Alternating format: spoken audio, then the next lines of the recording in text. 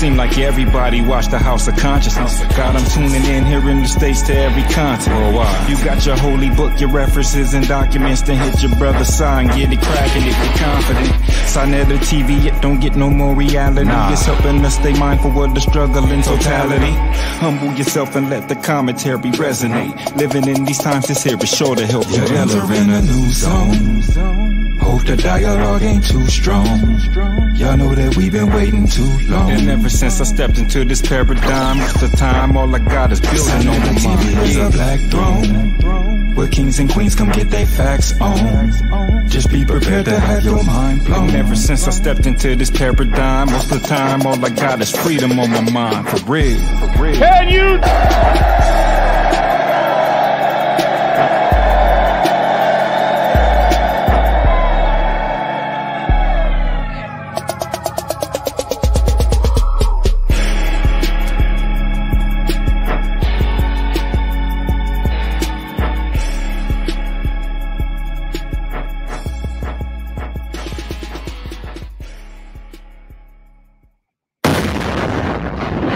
This is the toughest environment to be in, and we're busting piñatas. Yeah. Y'all already know what it is. Peace and Black Power family. You know we got Sekou in the building. Sekou demolished the I call them the twins now. Do you know what I'm saying, Sekou? I'm talking about Garfield and Unc. Those are I could call them the knucklehead twins or something. Yeah, they the twins, man. You know, the Savage Twins or something like that. Yeah, that's the name. So I'm going to make that name stick. The Savage Twins is in the building. Yeah. But anyway, Sekou, you did a hell of a good job. You know, you did a hell of a good job. You, Brother Reggie, Smash, and it was awesome with the champion, Brother Jabari. That was a wonderful show y'all did. Everybody's still talking about it, making videos and clips and stuff, brother. What's happening? Unmute yourself. Yes, peace and blessings, Anela. It's always good, and it's a privilege for me to always be here. And I thank you always for giving me the opportunity to be in the House of Consciousness. And peace and blessing to all the OGs out there. And I'm happy to always be here to share knowledge, to learn, relearn, and unlearn. I think this is what this platform is all about. Last week was really good. We came on here to destroy these brothers who are trying to put sand in what the ancestor scholars have done, establish, rescue the consciousness of Black people. And they think it's a game. They think it's a YouTube game. People die for these things. People gave up their life for these things so that the Black man can walk on the street without bowing his head down. And some people think it's a YouTube game. It's not a YouTube game. It is about our life, our destiny, our children, our people, and our future. That's why we are not joking with it. That's why when I'm speaking, I speak with all passion because I understand. I come from Africa. I come from that continent, and I have experienced all you talk about, the segregation, the overlook, the insult on that continent. And I know very well the potential that is there. I know very well what our ancestors have established for us. So for us to have all this opportunity in this generation to move forward, and here we are dragging our feet, trying to go back to the masters and say, am I right? Please come and tell me if I'm right. We are not ready to do that. Yeah, man. So talk to me about this great topic that you got. Nobody have done this topic yet over here. And why is this topic so important to you? And this should be important to many of us. Talk to us about it. This is a very, very interesting topic tonight. And tonight, it's a teaching moment, and I want people to really sit back and enjoy. Let's discuss the topic. First of all, it's 50 years after the Cairo Symposium. So many of you know that in 1974, Sheikh Anta Diop and Teofilo Obenga have to confront the European Egyptologists on this topic we have right now in the community, where the ancient Egyptian Black, they had to confront the best of the best in Europe at that time, in America. And they had a debate, a scientific debate, where there was a neutral ground and people were like, whatever you got, come and present it. Let us know who the ancient Egyptians were, who populated this land that we call Egypt. And Teofilo Benga and Sheikh Anta Diop were only two in the midst of nearly 20 to 30 participants who were all Europeans and Arabs. And they won the debate. And UNESCO, a United Nations organization, came out and said these two guys defeated all the European Egyptologists, and Egypt must now be returned into the African people intellectual property. Now, that was done 50 years ago. And it's important for us to remind people that debate took place, and the records are there, and we are here to present it. And the second part of the topic is the transition from Eurocentrism to the emergence of direct knowledge. Eurocentrism is the idea or the belief that Europe is the center of the world, that every knowledge and invention that have ever happened in human history has to be connected to Europe or has to come from Europe. And this Eurocentric idea, whenever it comes against or it finds another civilization that is equal to the task, they have to find a way to whitewash that civilization. And that's Eurocentrism. It is in our schools, it is in our universities, it is in our colleges. And Sheikh Anta Diop and Obenga were able to demolish Eurocentrism. And they told young African people and say, the best way to get knowledge now is through direct knowledge. Direct knowledge means you don't have to go through the establishment. You need to do primary research. You need to go into the field and do the research yourself and arrive at your own truth. If you sit down and wait for the European sources to tell you the truth about African people history, you will never get the facts. There you go. There you go. Hey, when I hear y'all say that, I always quote Elijah Muhammad, the Honorable Elijah Muhammad, because I want everybody to start quoting it. And the quote is, if the white man won't treat you right, what makes you think he's going to teach you right? And so we got to keep that in mind. You will never see the Jews having Hitler's people. Can you imagine the Jews calling over some Hitler scholars to come on over here and teach our babies and children? Come on, what do we look like? You know? It's crazy. This is the thing I tell people, Sarnetta.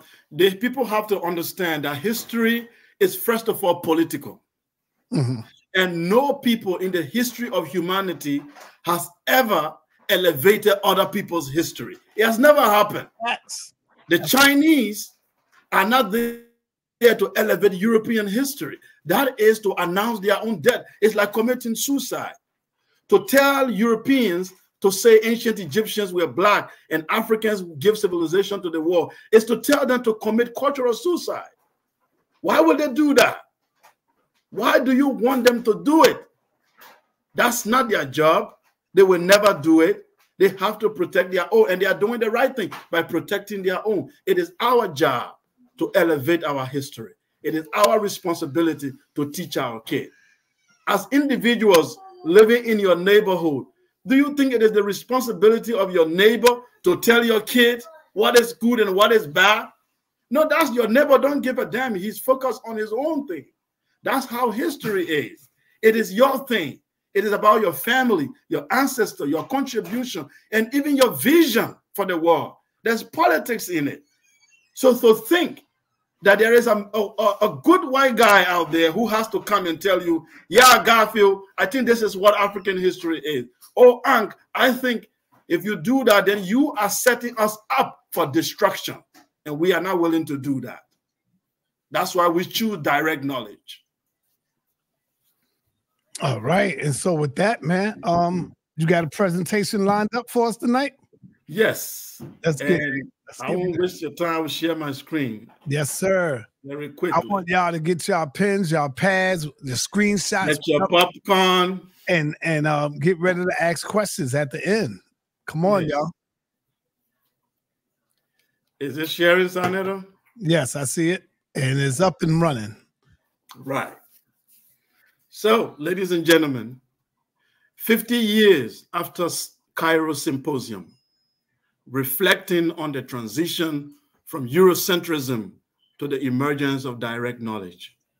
50 years ago, UNESCO invited scholars from around the world. And first of all, you need to know what was happening 50 years ago. 50 years ago, African countries were emerging from colonialism into independence. 50 years ago, Europeans were leaving Africa after the Cold War has ended, and African nations were emerging as new independent states, and the Europeans had to leave. The universities and the colleges, the curriculum were all written by the colonial masters. And while leaving, they say it is important for us to have a comprehensive understanding of African history, because everything we know about Africa was told or written or commentary by people who are non-Africans. So we want to have a comprehensive understanding of African history as written and told by African people themselves. So the Cairo Symposium was called. It was to write a document called The General History of Africa, which is in a lot of volumes, if any of you have ever heard about this document. So in a particular part of that document, volume 2, it was on the topic of the peopling of Egypt. Who were the people who settled in the land that we call Egypt? Who built the pyramids? Who were the pharaohs? These mighty people who contributed to civilization, who the Greeks and the Romans revered. These people who continue to fascinate every generation of humankind for their greatness and their contribution to civilization. What human population do they belong to? Were they Chinese? Were they Arabs? Were they white? Or were they African? To answer this question, UNESCO called Sheikh Anta Diop to write a chapter in the general history of Africa. And Diop said, I'm not going to write the African origin of Egypt, because I've done it several times and people think that I was trying to glorify Black people. So in order for me to write in an important document such as a UNESCO document, I want to debate with the best Egyptologists in the world. Let us have a scientific debate about the origin of the ancient Egyptians. Whoever wins that debate, then that person's argument should be the official and the mainstream representation of the ancient Egyptian civilization. So 50 years ago, the Cairo Symposium was called. And tonight I'm doing my presentation on the reflection on that symposium. What were the outcomes? What were the theories? And what is there for us to learn as a people? So here, I'm going to read from a document from UNESCO when they were trying to prepare for this debate in Cairo in 1974. And you can find this quote that I'm about to read from this document called The Peopling of Ancient Egypt and the Deciphering of Meriwether Script. You find it on the website of UNESCO. It said the symposium on the people of ancient Egypt and the deciphering of the Meriwether Script was held in 2 stages. The first took place from the 28th to the 31st of January 1974 and concerned the peopling of ancient Egypt, and the second dealt with the deciphering of Meriwether Script and took place from the 1st to the 3rd of February 1974. So basically there were 2 groups. One was to decipher the Meroitic writing, the writings of the Nubians. And the second was to find out how ancient Egypt was people. So the documents continue. It said the members of international scientific community or committee has thought it necessary to convene a symposium on the peopling of ancient Egypt to bring together a number of specialists of world repute from different countries. The purpose was to review the knowledge at present available about the ethnic origin and anthropological relationship of the population about the cultural ties between Egypt and the rest of Africa. So basically, they wanted to know who were the ancient Egyptians related to in modern context. They wanted to know who populated that area. What was their culture and who are they really connected to in terms of modern population? This is what they wanted to understand. And like they said, they invited the best of the best. And the list is very long. I have the list here. It's not on the screen, but I'm going to see if I can read some of it out. Some of the best, they got Egyptologists from France. They got Egyptologists from all over the world, Norway, and all of these places. All these men came to present their own argument about ancient Egypt. Who were the ancient Egyptians? What ethnic stock do they belong to? So some of the names that you will hear from this symposium, Professor Leclan. Professor Leclan was one of the best Egyptologists at that time in France. You have a Vercoutret. You have the professor from also Sweden, Norway, United States, and the Arab world. All of them were brought together. And now these were the opposing theories. And it's important for you to know these theories so that you understand where the African school of thought came from. There were two opposing theories at the Cairo Symposium. And these are the theories I'm going to read to you now. It said there are two theories, both of them categorical. According to some, a great many, the Egyptian population is white, Mediterranean. As Vindier sums up, it may justly be claimed that the Egyptian race is of Hamitic origin. It is certain that the Negroes did not arrive in Egypt until late. According to others, as Obenga posed it, Egypt of the pharaohs, by virtue of their ethnic character and language of its inhabitants, belong wholly from its Neolithic infancy to the end of the native dynasties to the human past of the black people of Africa. There are two theories at the time. The first one is supported by the majority of the European school of thought. It said the ancient Egyptians were white. The second, it said they could have been of Hamitic origin, and we will find out who the Hamites are later. And they said the Negroes did not arrive in Egypt until late 18th dynasty. So the African school of thought of Théophile Obenga and Cheikh Anta Diop, they said the pharaohs, their language, their culture, and the people themselves belong to the African population, the various groups of African people. These were the two theories. Now let's look at the extreme form of these two theories. Theory number one, supported by white people, white Egyptologists. They said the people who live in Egypt were white, even though their pigmentation was dark or even black as early as pre-dynastic period.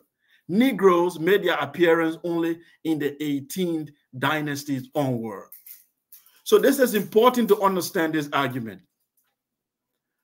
50 years ago, Egyptologists were teaching that ancient Egyptians were white, and even though their skin is dark, they were still white, even from the pre-dynastic period. Now, I'm asking you, anyone out there, have you ever seen a white person with a black skin?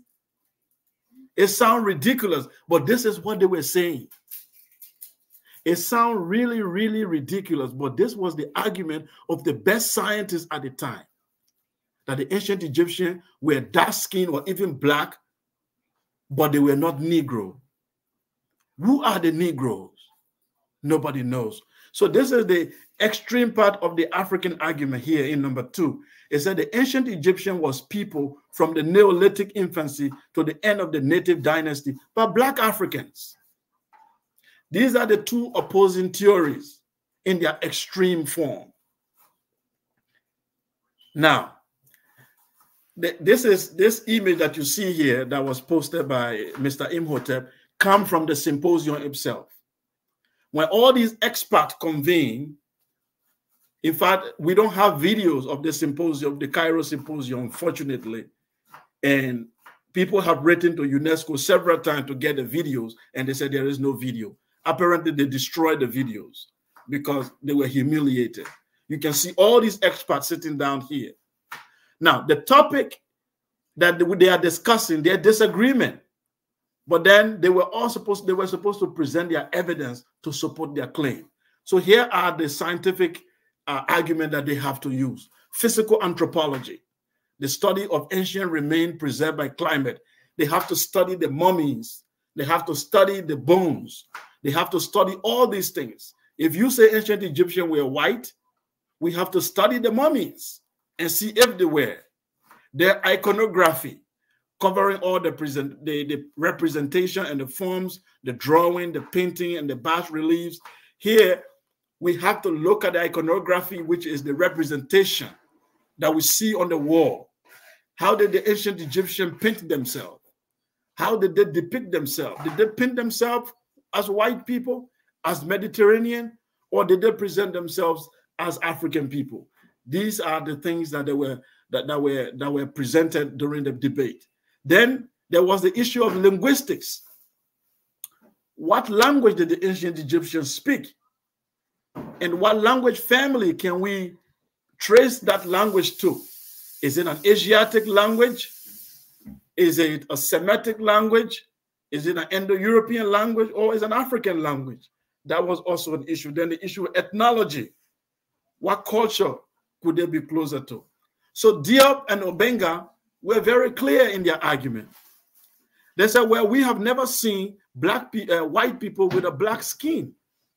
If there is a black man who walked 3,000 years ago in Egypt without shirt on and building the pyramid, and we can clearly see that he is dark, we will just call him a black man in Africa. We don't have to call him anything else.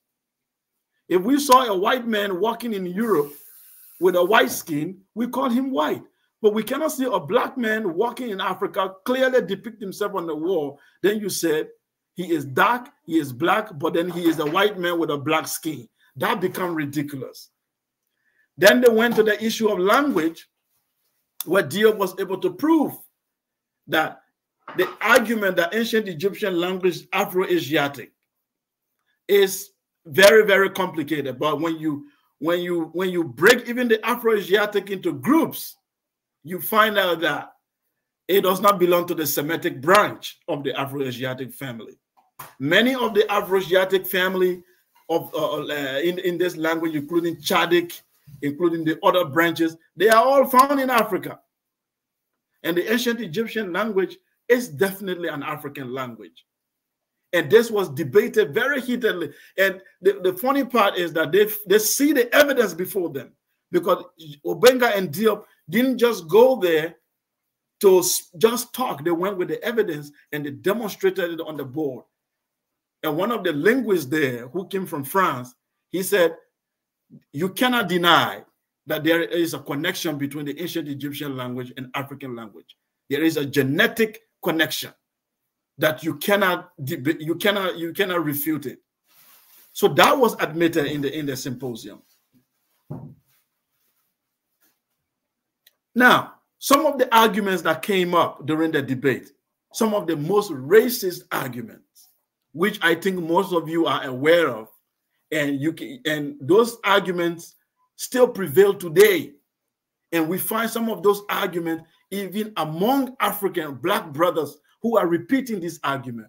One of those arguments is this: the Egyptians were black, but they were not Negro. Have you heard that before? The ancient Egyptians were black, but they were not Negro. By the way, I'm going to play a video soon with Zai Hawass saying exactly those words. And we heard Chief X repeat this. They are not Negroid. So during the symposium, Diop went and tested the mummy. He took part of the mummies and tested them, and they look at the pigmentation, what they call the melanin dosage test, and they find out that the pharaohs were black skinned. So when somebody is black and he's in Africa, how do you call them? They said, well, they were black, but they were not Negro. So who is this Negro? And we are going to find out. And this Negro that was invented by Europeans, racist Europeans, Egyptologists. This Negro that we don't know, we've never met, that live in some part of Africa and disconnected with the rest of Africa. This Negro is what Diop said. We don't know this Negro. You guys have to reveal him to us. Because when we see a black man or a dark skin, brown skin, whatever variation of black we see in Africa, that's the black man. Another argument they say, the ancient Egyptians were North Africans, but they were not sub-Saharan. Have you heard that argument before? It also came from the Cairo Symposium. They were North Africans, but they were not sub-Saharan. What is sub-Sahara? And at what point was this Sahara came into existence? Has the Sahara Desert always been there? Has it always been an impassable barrier? This is where Diop dealt with them. This is where Diop did what they call direct knowledge. He went on the field and did research. He even did a carbon dating of the Sahara. And he showed that from 8,000 BC, the Sahara was still wet. It was still a grassland. It was still a savanna. And there was no such a thing, the impassable barrier for African people. The Nile Valley was a highway of culture of African people coming from deep south down all the way to the north. So to say that there are a group of people, African, called sub-Saharan, who are disconnected from the west of Africa, from North Africa, since the time of the early human, does not make any sense. But this argument continues to prevail, even today among the African communities. Another argument they say, well, if you insist, then we are going to say the ancient Egyptians were multicultural, they were Afro-Asiatic, or they were mixed. Now, this other argument, it came out of the Cairo Symposium as well. And it was one of the participants, I think from Norway, who made this argument. That look, we can make a compromise, okay? You guys say they were dark skinned, they were black. We can clearly see from the iconography, they look dark, they look black, their hair, we see everything. Okay, let's call them multicultural. They were mixed, they were Afro-Asiatic. Does that settle it? We say, well, that is another way to change the goalpost. And this is what most of the mainstream today, they are holding on to. They are holding on to this. They were multicultural, they were Afro-Asiatic, but they didn't just pop up and become multicultural overnight. They were unhomogeneous people in the beginning. They didn't just come from under the ground and become Afro-Asiatic.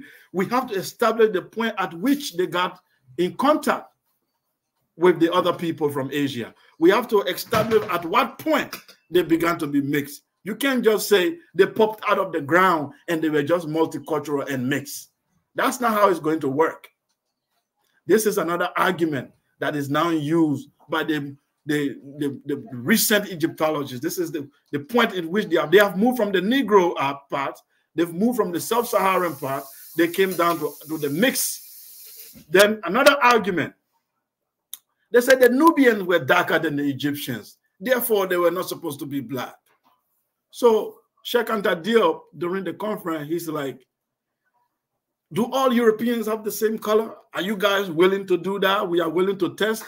Are we willing to bring a man from Scandinavia and compare him with the Southern Italian? Are they all not Europeans? Are they not all Caucasian and white? But are you sure we can bring a man from Scandinavia with the blue eyes and his blonde hair and compare him with the Southern Italian? They say, oh, no, you can't do that, deal. But it's okay. If we cannot do that, why are you surprised that the Nubians should be darker than the Egyptians? In South Africa, are the Khoisan not lighter than the Zulu? Are they not all South Africans?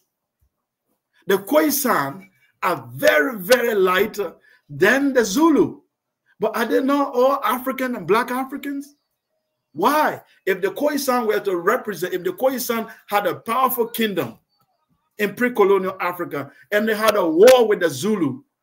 Don't you think they would have presented the Zulu with darker complexion and they would have presented themselves with lighter complexion? Will that make them white or mixed? The Nubians or the Sudan today have some of the darkest skinned people, even in Africa, until this day. Until this day. They are called black by other black Africans. They are blue-black.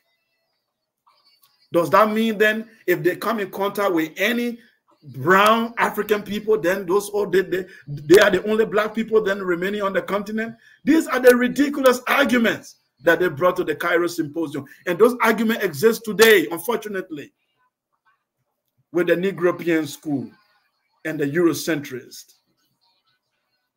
Another one, the last one here. They say, well, there is no cultural link between the pharaohs and other African civilization. If Africans were connected to Egypt, where is the hieroglyphics in Mali? Where is the hieroglyphic in Songhai? Where is the hieroglyphic? This is another ridiculous argument they make. They are seeing it as when we say ancient Egypt is an African civilization, therefore every African kingdom and country has to have a hieroglyphics. That sounds very ridiculous. It's like they're saying it is Egypt that gave birth to Africans. No, it is the other way around. They are saying the culture which produced Egypt was developed and grown out of the South and evolved until it produced what you call Egypt. But people continue, they don't get it. They keep saying, why we don't find hieroglyphics here? As if that's what it's supposed to be. It is saying that we have to find a Greek philosopher among the Vikings before we know that they were all Europeans. It doesn't make any sense. And these arguments continue to exist. And Diop and Obenga demolished this argument one after the other, as we shall see.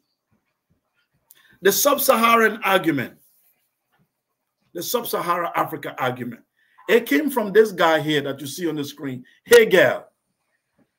Hegel is the one who, this is what he said.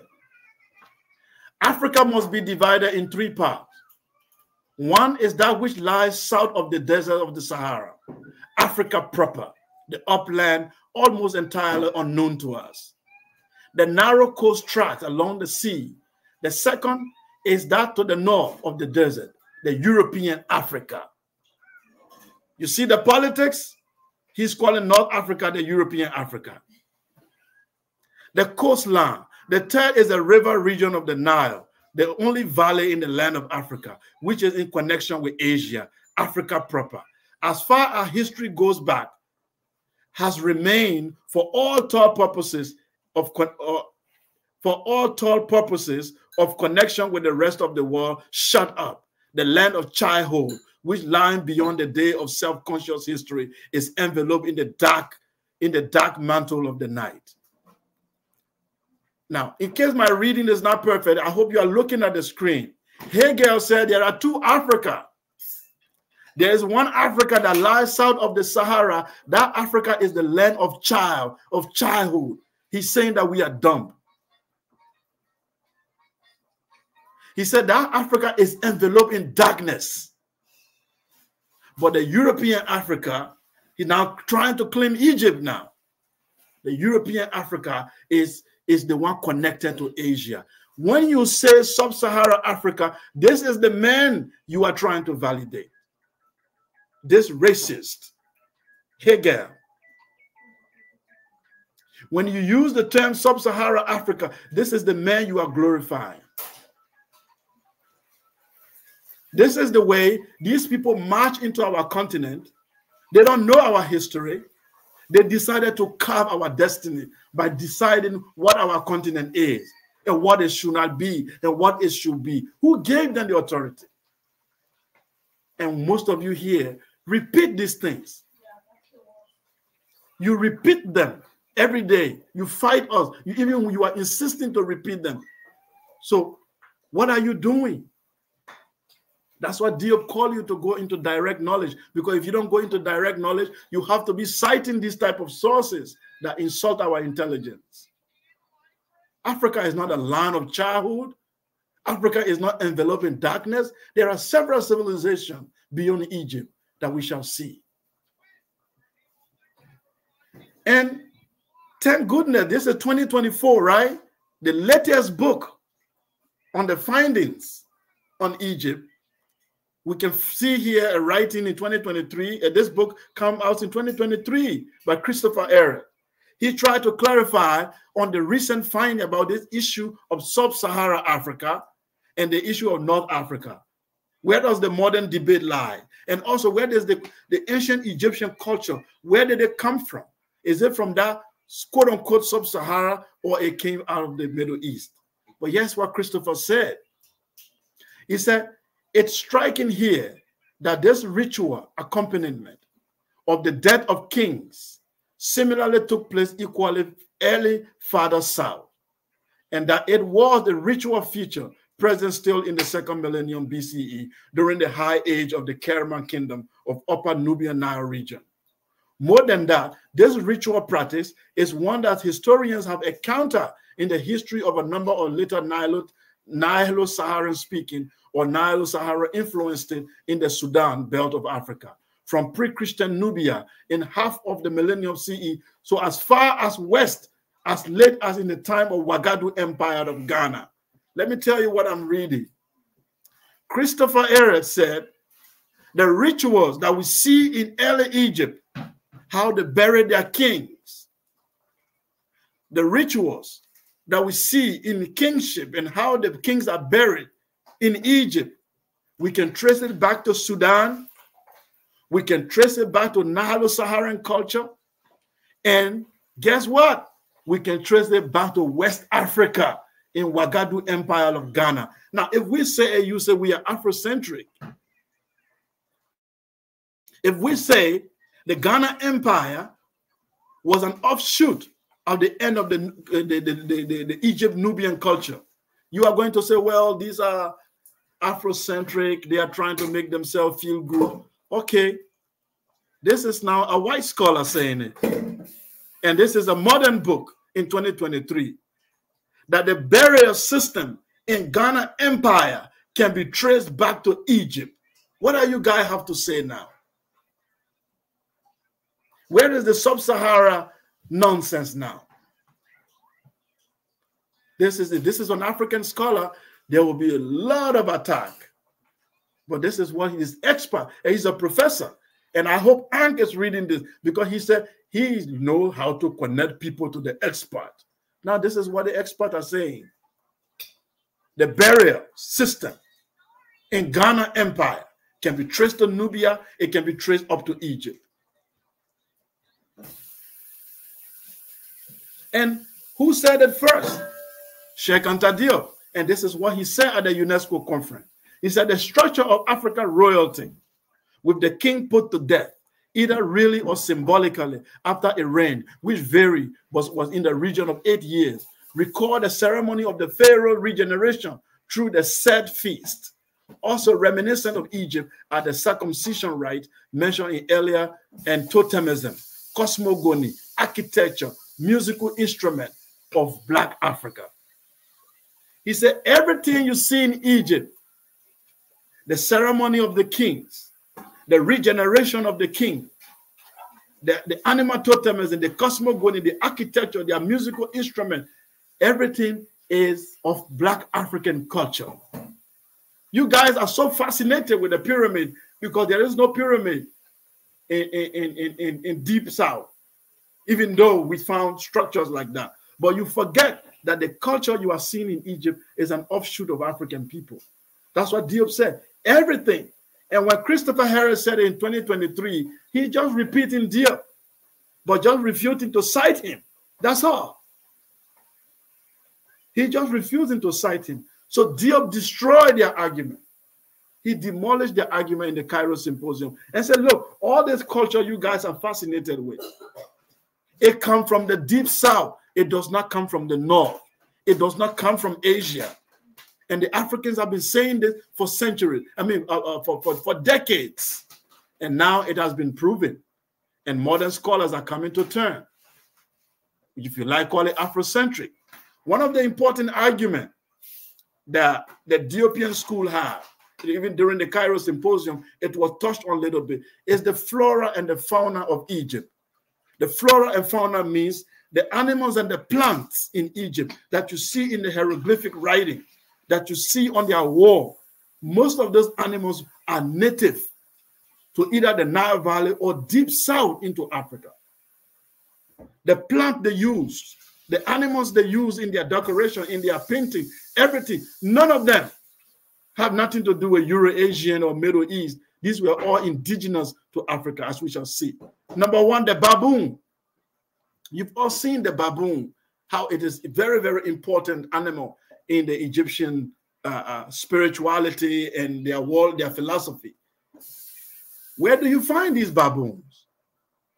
In Saudi, in the Middle East? Well, these baboons are coming from deep south in Africa, around the area of Eritrea and other places. And these were very important, even in the Great Lake region of Congo, Uganda, Rwanda. This is where you find these animals. And all of these countries I mentioned are somehow connected to the Nile. Your crocodile. You find a hippopotamus. You find even this plant that they use to make the papyrus. This particular type, because there are many types of variation of many species of this type of plant that you find some of in India, but this particular plant is found in the Nile Valley, is indigenous to the continent. So the Egyptians have to be they were native to the continent. They didn't come from anywhere else. The animals, everything that they were dealing with come out of the continent to tell you their ancestral connection to these things.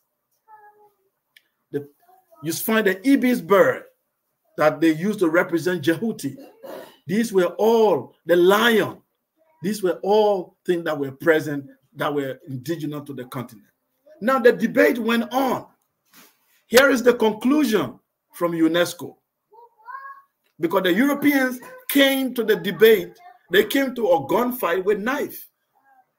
They were not prepared. They thought, well, what are these two Africans going to do? What are they going to say? You know, nothing. But they were surprised, they were shocked. The amount of evidence that Diop and Obenga came with, irrefutable evidence. And here's what UNESCO said. This is now UNESCO writing this. Professor Diop theory, which says that Africans were the one who population ancient Egypt from the Neolithic period until the last native dynasty. They said Professor Diop's theory was rejected in its entirety by one participant. Remember, there were more or close to 30 people, but only one participant rejected the theory of Diop. Now, have you ever heard in the community that said Diop was rejected at the Cairo Symposium? No, it's a lie. Here is the document we are reading to you. Professor Diop's theory was rejected in its entirety by one participant.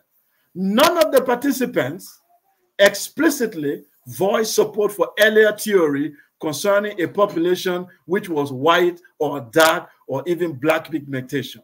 There was no more than a tacit agreement to abandon this old theory. You can find this in the UNESCO book, General History of Africa, Volume 2, the 1990 version on page 43. What are they saying here in this first quote? The European Egyptologists, they said they have abandoned the Hamite theory. They have abandoned the dark Mediterranean theory. They have abandoned the white Egypt theory.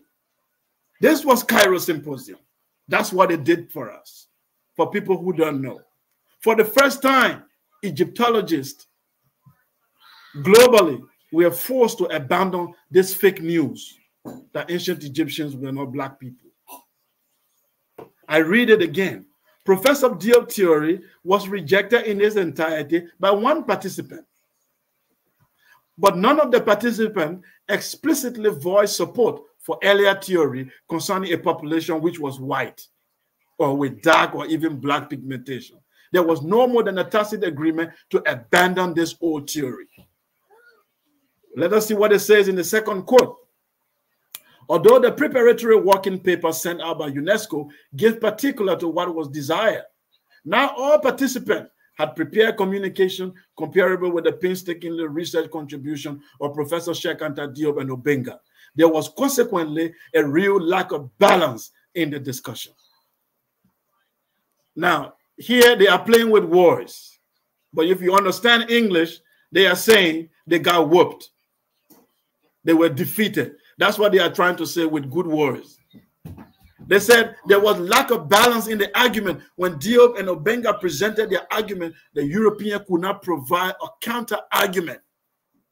When I go to a debate with someone and I present argument and the person have no counter argument, it means that I defeated them. That's what it means. Logically, that's what it means. The quote says it here. No, not all participants had prepared communication comparable with the painstakingly research contribution of Professor Sheikh Anta Diop and Obenga. There was consequently a real lack of balance in the discussion. Here was the end of the Eurocentric idea of ancient Egypt and the birth of direct knowledge. Direct knowledge. The African people must now take their own destiny in their own hand, must write their own history. They do not need commentaries from Chinese or Europeans or Arabs. They need to take the stand on their own history and be the masters of their own destiny. This is where the Diopian school defeated the Egyptologists.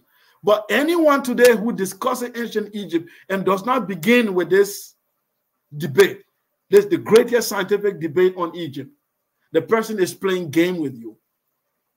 Anyone who writes books on ancient Egypt and try to discuss their ethnic origin and avoid discussing UNESCO conference, the person is playing game with you. Because this is where there was a paradigm shift. Now, the new generation wants to come out with multiculturalism, multiracialism. They even want to use the genetics to come and play game. But the Diopian school have defeated the Eurocentric 50 years ago. And this theory that ancient Egyptians came from the south to populate that place, and that the Nubian, that they were of Nubian stock, has remained unchallenged. No one has been able to destroy or discard that theory. Those who play around it, if they are black people, they are just coward. If they are European, they are just being racist. I didn't say that. It was Christopher Ehret, and we shall see. The costool.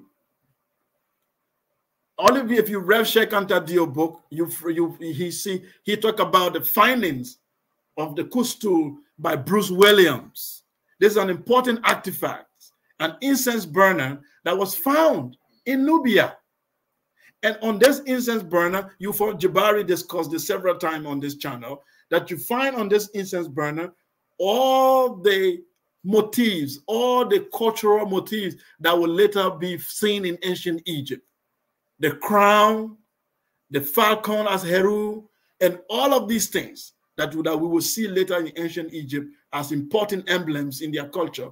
These emblems were already found on this incense burner deep south into Nubia, from a culture called the Kustu, which has already existed, where they have already practiced these things. So this culture gave birth to what you call Pharaonic Egypt, and it did not come from the north. Here's what Christopher Harris says about this finding in 2023. This is recent. Because you guys that are against this theory of Diop, you say, oh, the Diop scholars, they are outdated. You know, the time they argued 1974, there was no genetics. Their time has passed on. There is new evidence. Well, I'm reading the new evidence now. I'm reading the 2023 book now. The coastal elite, rulers in the second half of the fourth millennium, participated together with their counterpart of communities of Nagada culture of southern Egypt in creating an emergent culture and paraphernalia of pharaonic rule. The finds from coastal site include, in William's work, images associated with a rising Egyptian dynastic culture. The culture of the pharaohs will come from the south, deep south, artifact upon artifact, giving us the evidence. Those who come from the south, who are of Nubian stock, who come from the Horn of Africa, what were they? Chinese? I guess not. They were black Africans. Now the falsification of history.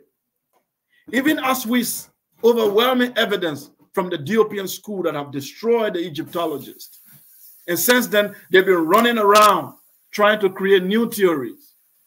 The falsification of African history continues even today. And I ran into one of them just recently. There's a lot of them, but there's just one I ran into which I want to give you an example of it. Look on the screen.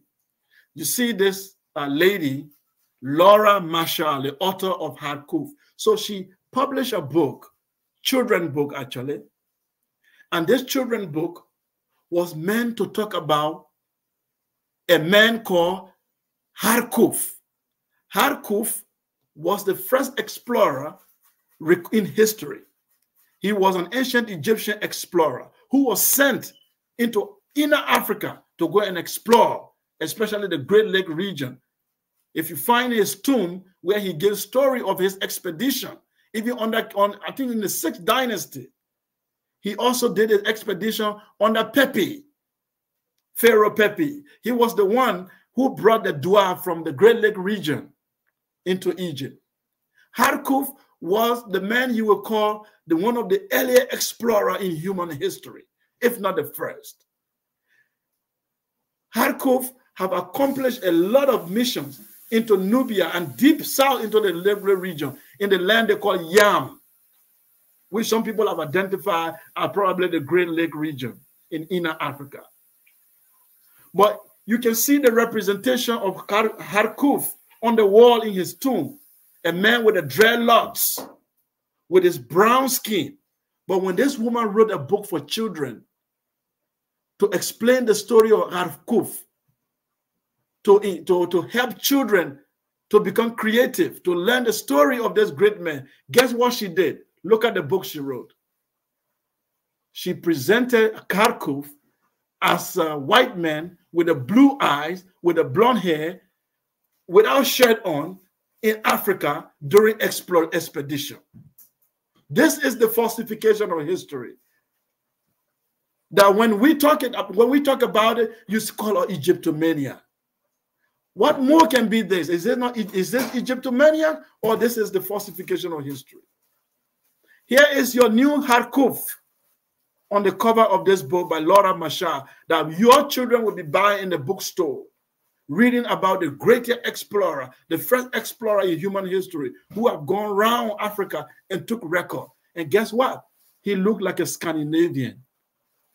He has blue eyes and he has no shirt on in an African hot sun. This is false. This is the real man. He represented himself on the wall.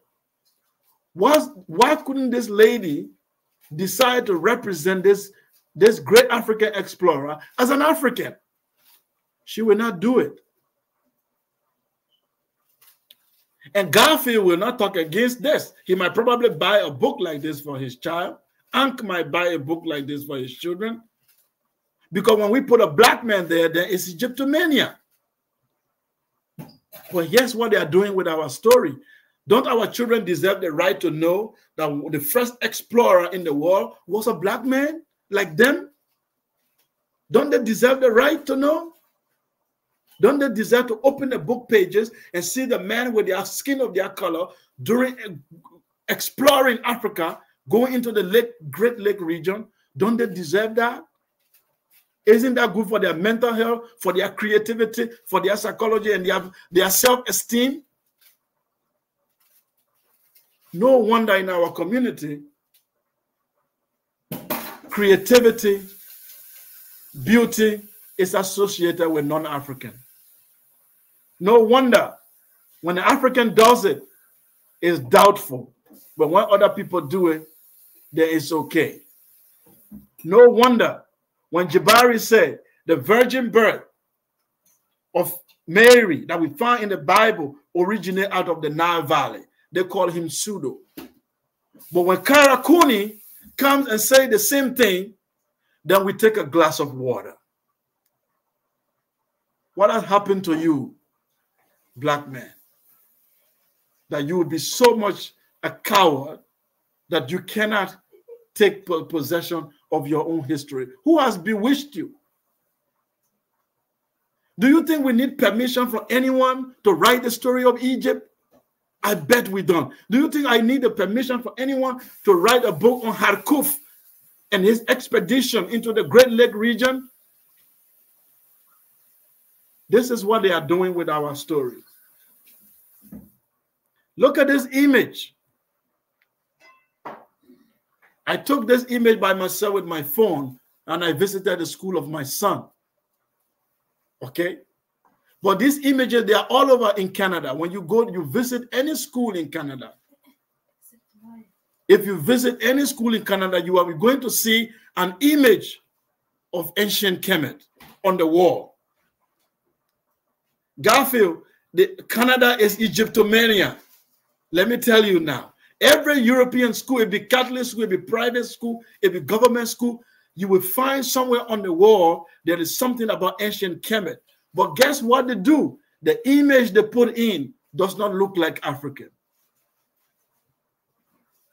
But when we do it, we are Egyptomania.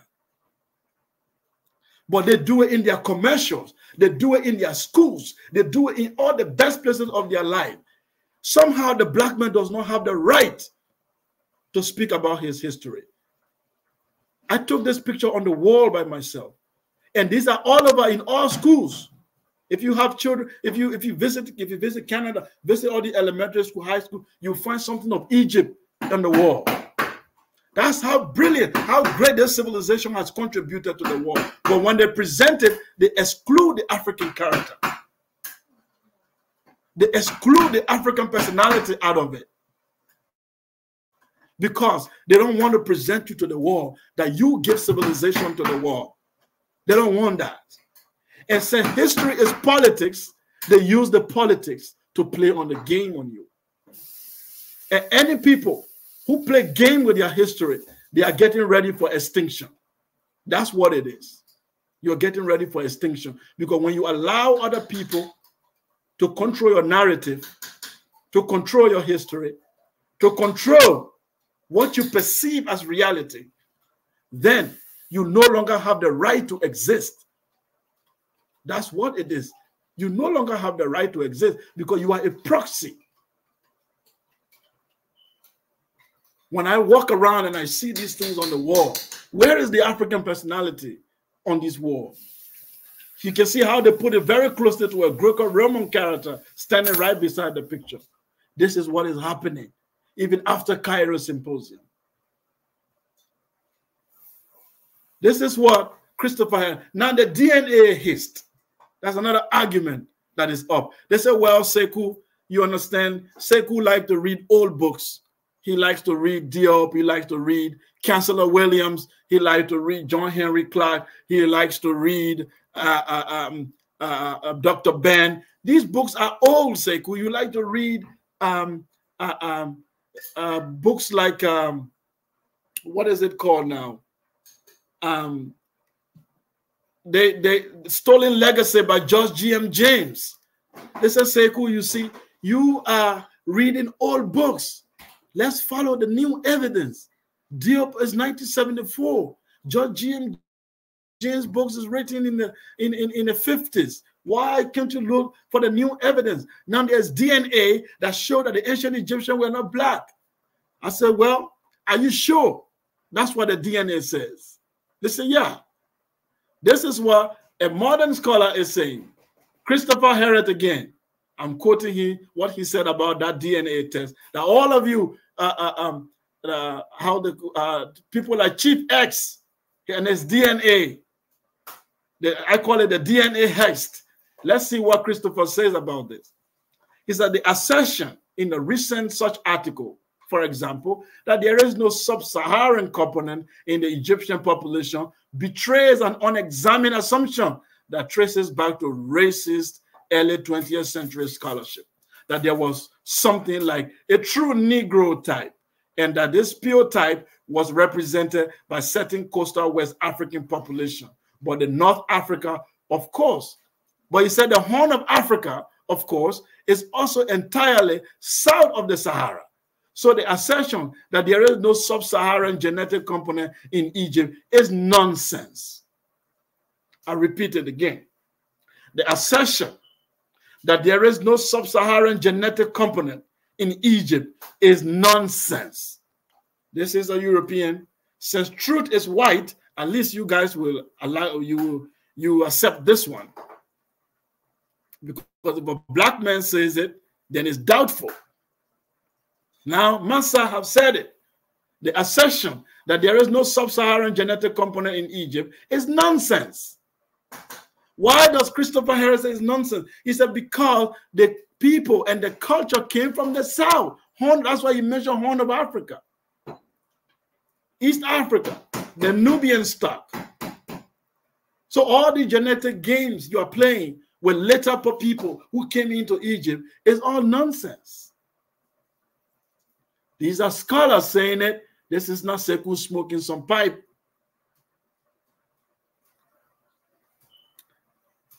This is what Diop said. The Egyptian antiquity is to African culture what Greco-Roman antiquity is.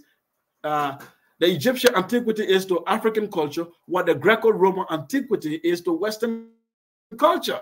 The build-up of a corpus of African humanity should be based on this fact. The Egyptian culture, the Nubio-Egyptian culture, is African 100%. The language, the spirituality, the way of thinking, their vision of the world, and the people themselves belong to the African stock. Whether people came from Levant and later they got married to them, well, there are Africans still marrying people of all races. It's happening. But the reality is the culture and the people who established that civilization moved from south to north. Nobody can demolish that, not even in 2030. So the civilization belongs to us. The cowards among us can continue to be cowards, but we must protect our history, write about it, and do what the ancestral scholars have told us. They said we should abandon the ancestral scholars because they are outdated. Well, debunk them. Go and bring your primaries. Go and do the direct knowledge. For you to go to any library and pop any book and come and read it to others. I got a new source. I got a new source. Where there are sources I can give you that says that black people are not even human. Written by Europeans. They are sources. That's what Diop said. We must depart from the idea that just because it is a source, that it is right. We have to go into direct knowledge. What does the evidence lead? We have to be in the field and do primary research and establish our truth in every generation. We have to be at the forefront of every study and not wait for other people to make commentary about us and we consider it to be fact. That would be a dangerous path to tread as African researcher. If you are listening to this and you are a young man or young lady and you are an African descent, whether you be African American, Caribbean, or African proper, the African school of thought is built on direct knowledge. That is to say, just because there is a scholar consensus on something in Europe does not validate it to be fact. The African school must have a primary research, verify, prove and disprove to be able to either align or depart from that so-called scholarly consensus. Amen. That is the way to move. Truth is not unique to a particular group of people. Everyone have the intellectual capacity and ability to verify truth. That's what we must do. And history is political. And you don't expect anyone to do their politics against themselves.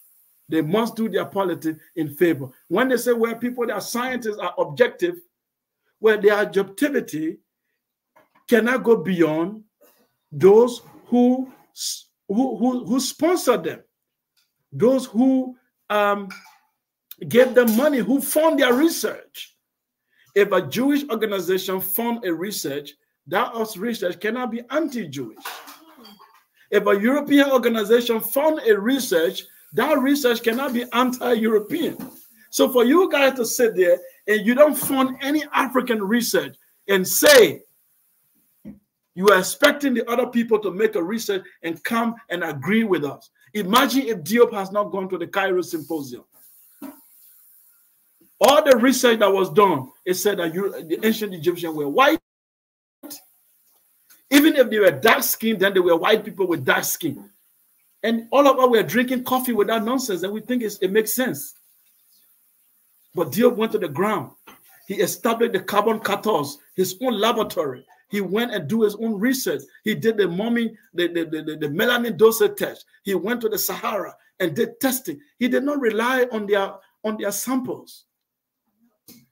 That's why in this community, I continue to respect Brother Asar Imhotep, who some of you don't want to see him and say because he said Kemet doesn't mean black, land of the black, you try to crucify him.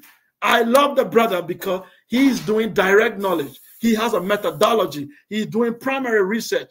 He is saying the Coptic language, which we are using to decipher the ancient Egyptian, is good. But the Coptic is not the oldest version of the Egyptian language.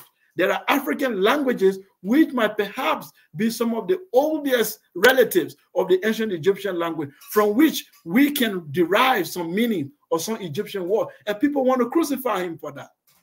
But he's doing direct knowledge. He's doing primary research. You don't have to agree with him.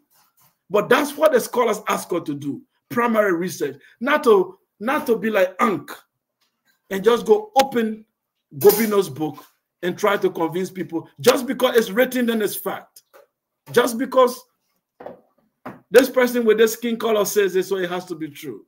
Just because this PhD said it, so no questioning of it.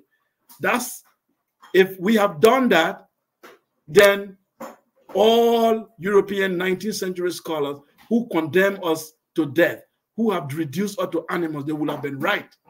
When Antonio Fermat wrote his book, The Equality of Races, that was not the scholarly consensus in France. So this is what I want people to see. Now, this is the last slide, but I want to play a video by Zahi Hawass, which I'm going to close with in making my commentary. So I'll stop my screen and then I will share that video. But sir, I think you will make a disclaimer of copyright before I play the video.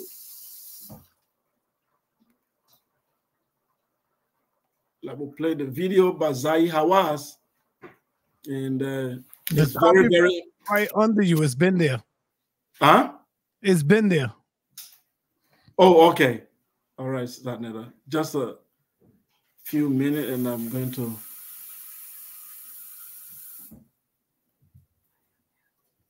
I have. All right. My screen is sharing? Yes, it is. Okay. So how long is the video? It's less than 5 minutes. Is it too long? Yeah. Long as you don't play the whole video. I actually, it's not the entire, I cannot download it. I only pick a part of the video. It was on the YouTube. You're going to be speaking, stopping it and speaking. Okay. Yeah, that's what I'm going to do. That's good. Like you stop it and you're speaking because, you know. All right. All right. Is it full screen or I should make it full? Yeah, make it. Yeah. It's full screen now? Yes, it is. You got it. All right. Well, let's go. Ancient Egypt has long been described as one of the greatest civilizations of all time. The Sphinx, pyramids of Giza, and countless more treasures still to be unearthed. The River Nile has a history as long as its body, but we'll get into that later. Here in the heart of ancient Egypt, what we know about the civilization is largely from what has been left. Now, this is a Nigerian journalist goes into Egypt to go and interview Zahi Hawass if the ancient Egyptians were black people. Zahi Hawass is an Arab Egyptologist in Egypt who is one of the most racist. Listen to him saying Egyptians were black, but they are not Negro, and also other things in this video. Left behind. Artifacts reveal the Egyptians had a diverse belief system, its own language, and a complex hierarchical and political structure. But there are some questions with divided answers, namely that of the ethnicity of the ancient Egyptians. Africans, sure, but were they black? Sheikh Anta Diop was a Senegalese historian and anthropologist. He was a firm believer that the ancient Egyptians were in fact black. According to his research, the skulls of ancient Egyptians had physical features resembling the peoples of the Upper Nile region, East Africans, and Nubians, all visibly black populations.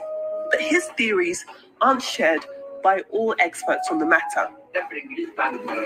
We spoke to Dr. Zahi Hawass, an award-winning, world-renowned archaeologist.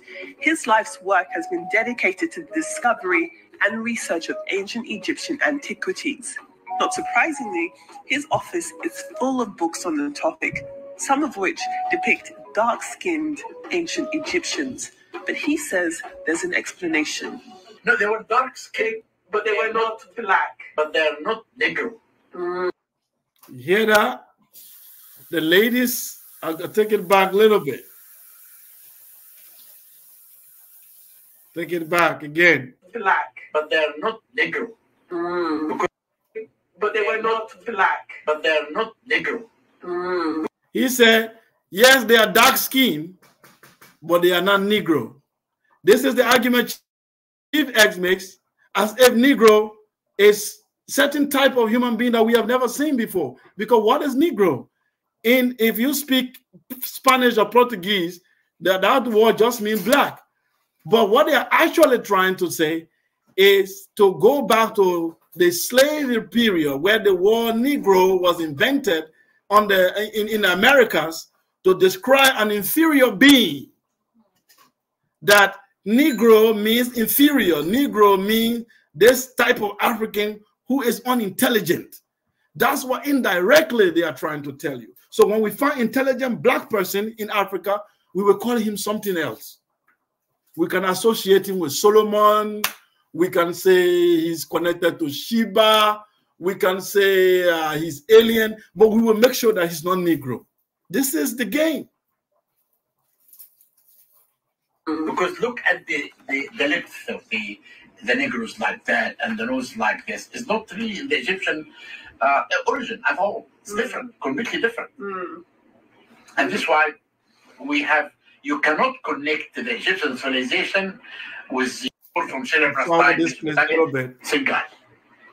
And he announced that the origin of the Egyptian were Negro, based on the statues of Ramses II and the statues of Tutankhamun. See how he lies? He said Sheikh Anta Diop said the ancient Egyptians were black because of the statue of Tutankhamun.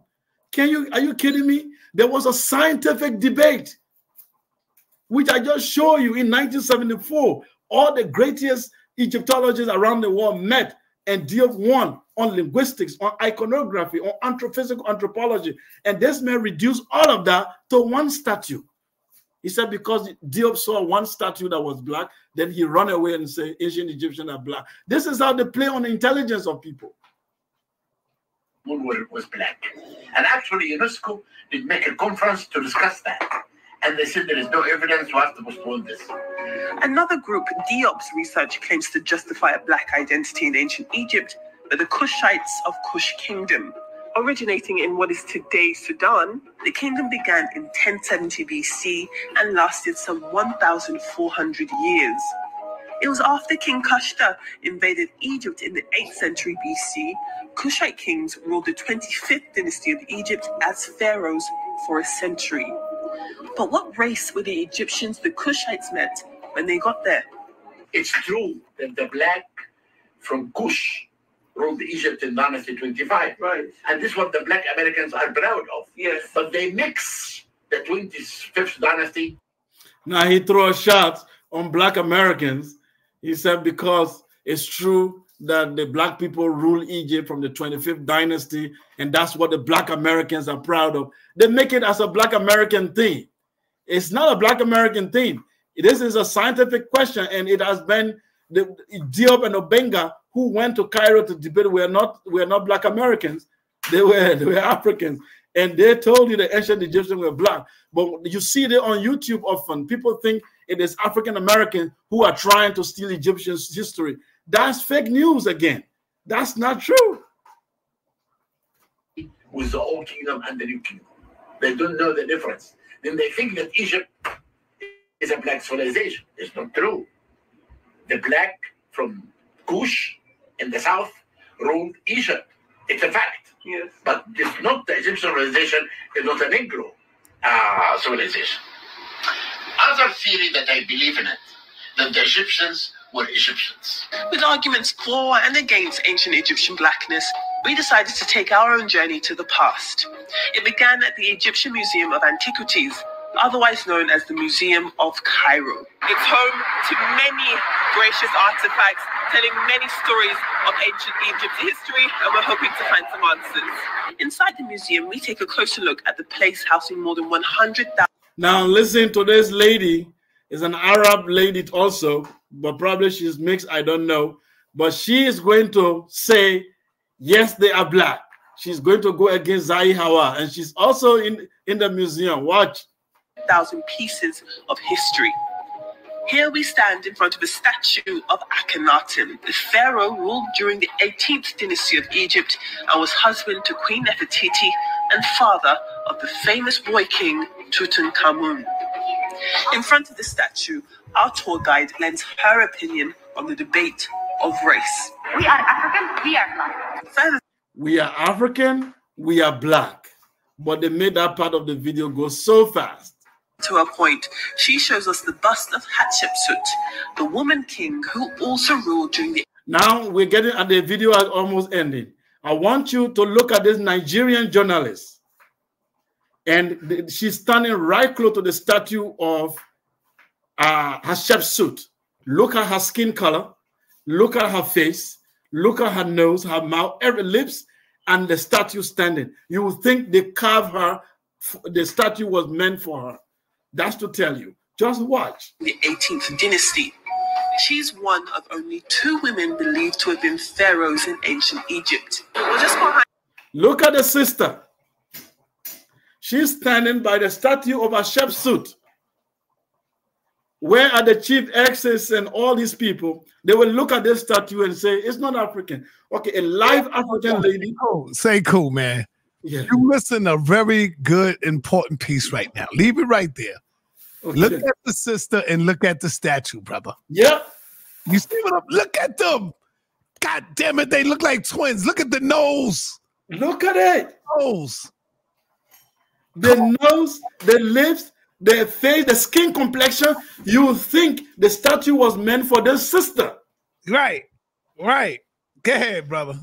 This is what the people will see as, oh, they were dark. This is the black skin complexion that we are talking about, that you guys are calling dark red and all those nonsense.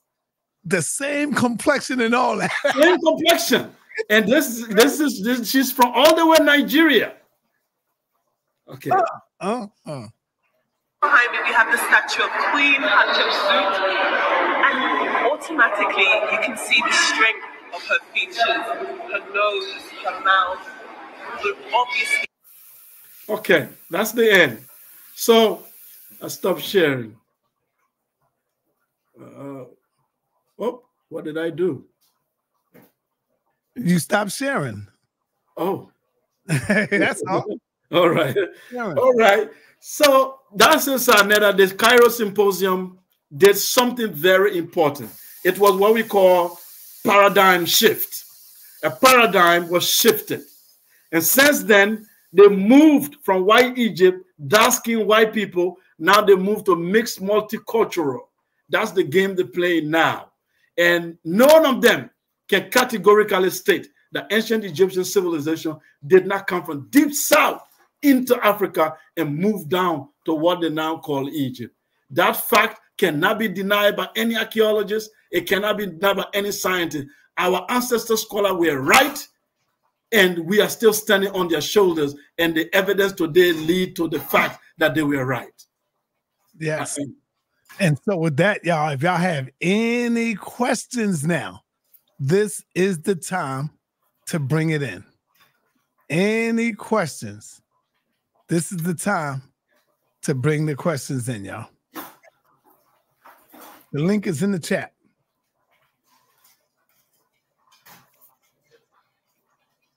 The link is in the chat. You can speak till they get here, Sekou. Yeah. So people need to understand, and I continue to say this, when someone tries to speak about your history, there are three things you, as a natural human being, there are three things you need to have in your head. One, does this person have the competence to do this? That's just one. After that, you have to ask, do they have the authority to do it? Because you can have the competence, but do you have the authority? Then the third part, do they have the morality to do it? Now, European can have the competence to study African history, to make comment on it, but he does not have the authority and the morality to give a final word about it. If we do that, that's a huge mistake, because no black man will have the authority and the morality to be a final word on the story of European people. They will never accept it. Go to Germany as a black writer and say you want to be the authority for German history if they don't get rid of you. Go to China and say you want to be the expert on the Chinese history. See what they do to you on the university campus. So you can be, I'm not saying you can be it's a scientific subject, you can be an expert, but the other two brackets, you do not have the authority and the morality to do so. That we must tell you. So every book written by European about Africa is a European perspective of Africa. That's what you need to see. It cannot be the final authority. It is a perspective of it. When the Chinese write about European, he writes the Chinese perspective of European history. When Americans write about Japanese, they write the American perspective of Japanese history. So you cannot use their perspective to be the authority. Especially their perspective to their own benefit. Right, because their perspective will be about it will be mixed within their political ideology and their leaning. That's what you need to know. It's natural to do that. So when people come here, try to discard George M. James and say stolen legacy is outdated. The Greek did not steal ancient Egyptian philosophy. I'm like, wow. Who is the first philosopher in Greece, in Greek civilization? You said Thales. I said, what school did Thales go to in Greece? What was the first school established in Greece? A school of philosophy. All right, Sekou. Let me play this 1-minute commercial, and then I got the people in the back. They want to come in real quick. Peace to the family. This is Abdul Ali, candidate for U.S. House District 12 here in Charlotte, North Carolina. Let's just be real, folks. The Democrats have destroyed our major cities. Their policies have made us less safe, they've given us less economic opportunity, and they've provided less educational opportunities for our children. And that's why I'm running for Congress, because I know what it takes to improve these issues.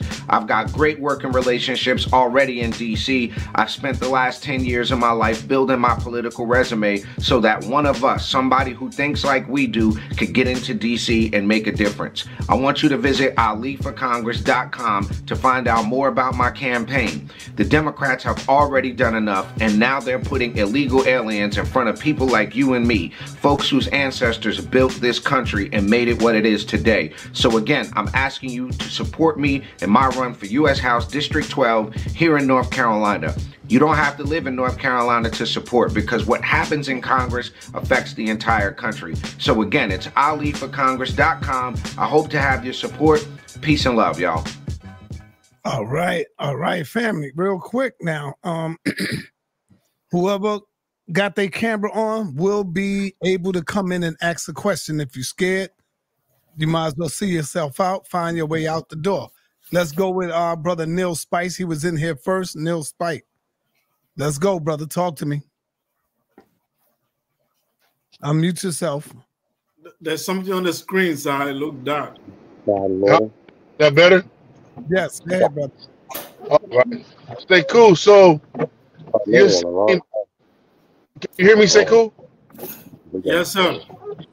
So you're saying we must tell our own story from our perspectives as the Europeans trying to tell it, because he has a political agenda that is not in line with what ours are.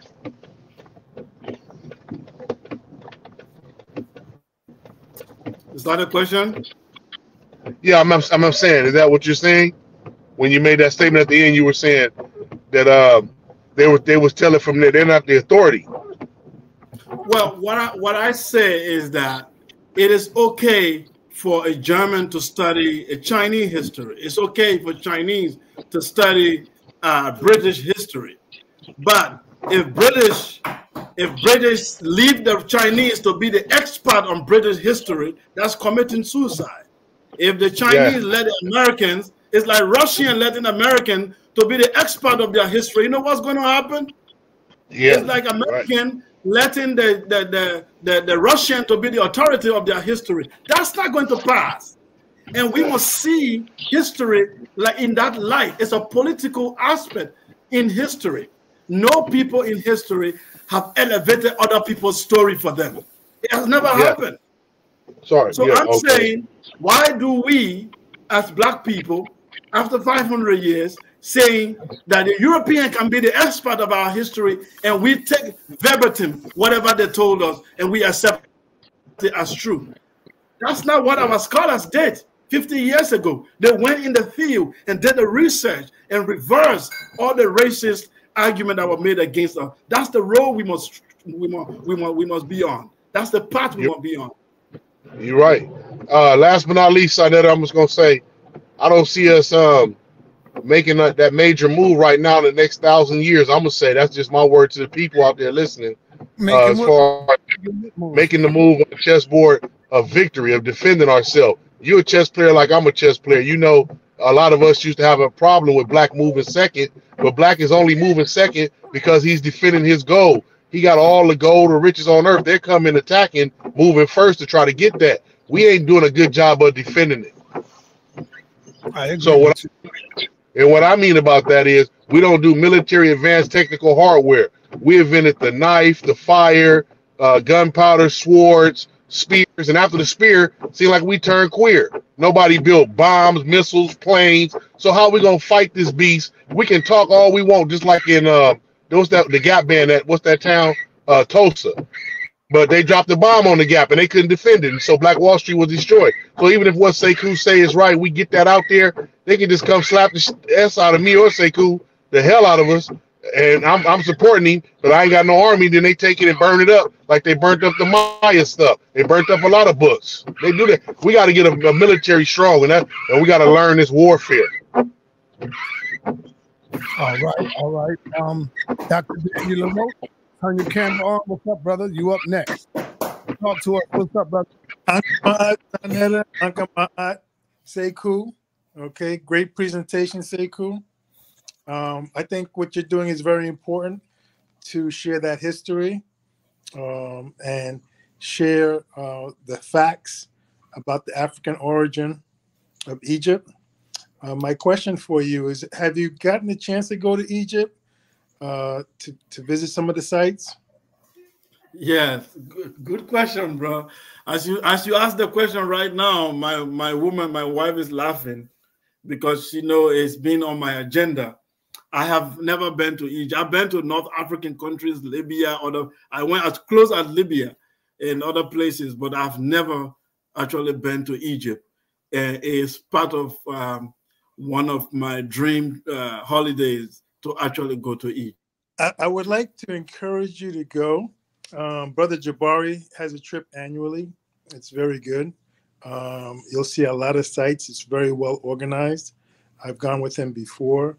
One of the things that I think you'll really find intriguing is the tomb of Ptah Hotep, who wrote the first book. When you go inside the tomb, you see the distinct African features of Ptahhotep, all the people on the wall from that period of time. It's quite a life-changing trip. And one of the things that it also inspires you to do is that it inspires you to research the history for yourself. Like one of the projects I'm working on right now is researching, well, who were the first eye doctors, you know? And going back to about 2500 BC, there were 7 eye doctors that were documented during the reign of Khufu in that period of time, and Pepi. And, you know, Irie was one of the doctors, Ni-Ankh, Dawa was one of the doctors, and several others that are written in the Medu Neter. And I'm preparing a presentation on this, both for my ophthalmology colleagues, and eventually hope to be able to do it with Sanet on the show here, just to share that with the community as well. And what I would encourage other people to do, like whatever your profession is, if you're an engineer, if you're an accountant, a businessman, if you research it, you'll find some of the first people with their names in the Medu Neter, with their stories, in the Seba'it, in the African texts, and different texts. And so there's a lot of work that we need to do to research our history, research the African origin of various aspects of civilization, from the arts to science, engineering, medicine, mathematics.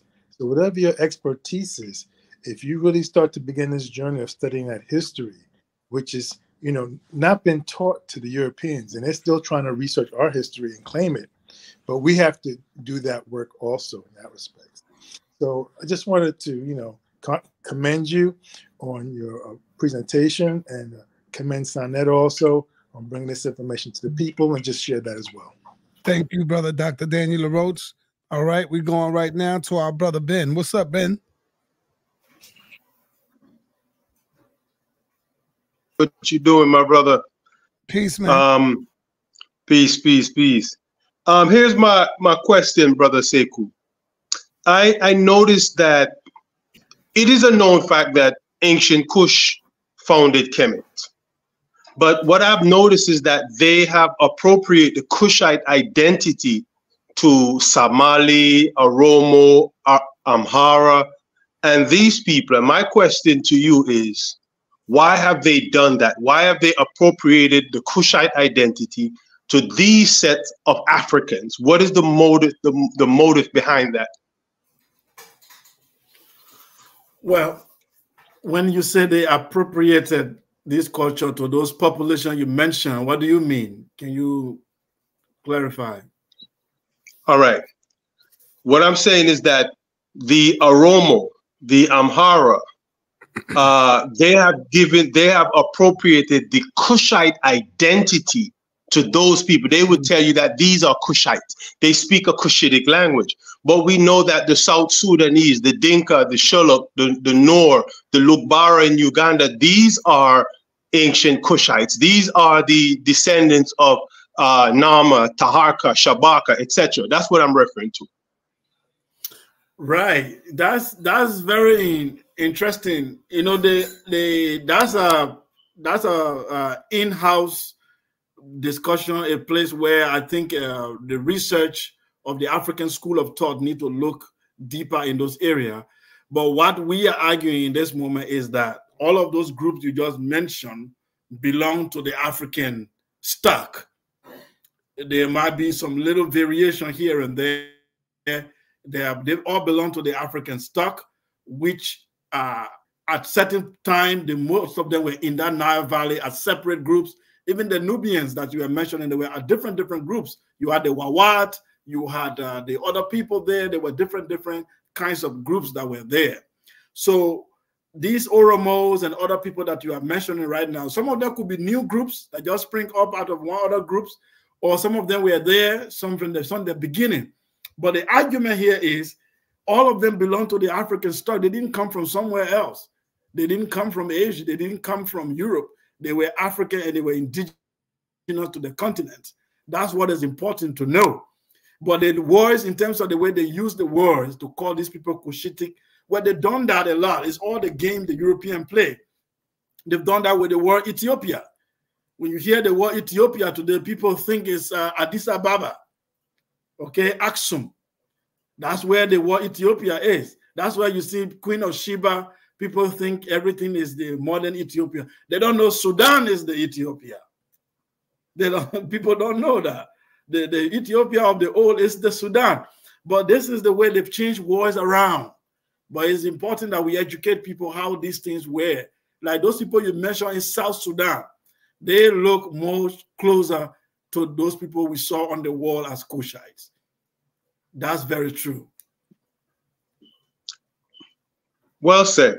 And, you know, I asked that question in light of the fact that, you know, when you engage some brothers and sisters from Eritrea, you know, if you go on Clubhouse back in the days and you engage them, well, they would say, well, West African have nothing to do with Nile Valley or an ancient Kemet. It was us who was there.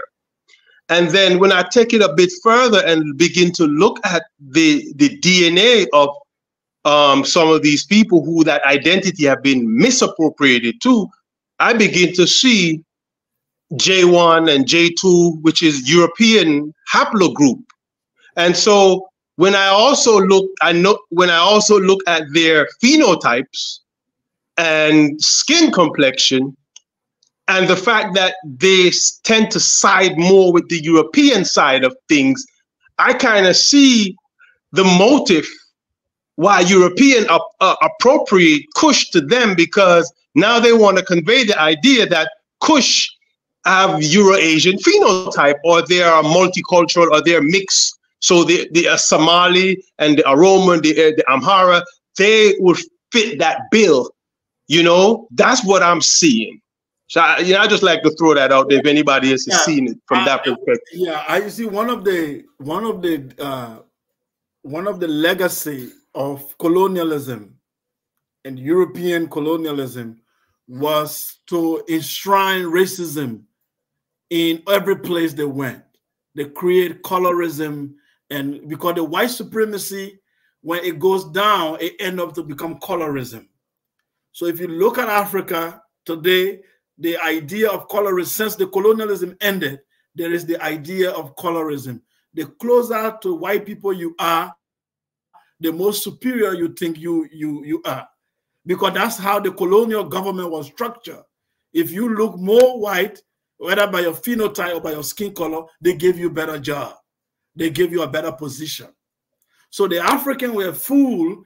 So before then, there was no such thinking. It was just basically, I belong to this population or I belong here. But because of the way the stratification that was done in the colonial government, the idea of lighter, the better. Okay, the lighter, the more closer you are, you can enter the office, you can enter places. The darker you are, you are not invited. You can come here. So that idea is in the modern Ethiopia, even in the 50s, when Ethiopia, before independence, there were some Ethiopians who were saying they are not black. It's true. There's a lot of videos of it you will find. They said that they are connected to Solomon and Sheba. They create all other story for themselves. Even if those people never existed, they cannot find any evidence of it, but they connect themselves. But if you want to know what Ethiopia really is, you look at their kings. Look at, before Selassie, look at all the kings, even the king who confronted the Italians. Look at all of those kings and look at their phenotype. There are several ethnic groups in Ethiopia. The one Ethiopian type that everybody know is not just that. There is several other groups of Ethiopians. Some Ethiopians look just like you and me, different other ones. People don't know that there are several ethnic groups in Ethiopia. Okay, look at the prime ministers of Ethiopia. Just watch them. The one that was there a few times before the other guy got there, just look at him. You would think he's a Nigerian. Okay, so forget about those who are saying, oh, we are not black or we are not this. The Somali do that. Even in West Africa, we have the Fulanis who do that. All of this is because in the British educational system and the French, they used to tell the Fulani that you are white, but you became dark when you moved to Africa. You are actually Middle Eastern people. That's what they used to tell them, that you are better than this other Negro. So what they did is they make the Fulani to be less revolutionary in fighting them. That's why you see in most West African countries, the Fulani never fought the British in the independence time. They were somehow in support of them because they told them, you are different, you came from Middle East, you don't look like these other guys, you are closer to us. So it gets into their head. Okay, who doesn't want to look like the master of the house? This is the dangerous miseducation that have been planted. Even all these Oromo and all these things you are talking about, these are all African people. But it is just because of this miseducation, they feel they are different. Because there was something they used to teach. It's called the true Negro. Okay, that's what Diop defeated during the Cairo Symposium. Who is the true Negro? They'll say, oh, you know, the West African is the true Negro. Oh, really? Okay, so describe this true Negro. Let's see if we don't find those similar features in the ancient Egyptian or the Kushite. You cannot. So this is where you need to know it was a process of miseducation. And that process of miseducation is so profound that it has made some people on the continent to seek for different ancestors other than their ancestors. Even my people, the Mandingo in West Africa, some of them begin to say their ancestors came from Iraq and somehow he was connected to Abraham. They abandoned Sunjata Keita, they've abandoned Mansa Musa. They want to be related to the Middle Eastern. That's what your Black Hebrew Israelites are doing. That's what the other people are doing. Everybody wants to be connected to some distant people in the Middle East. Everything but an African. It is a years of miseducation.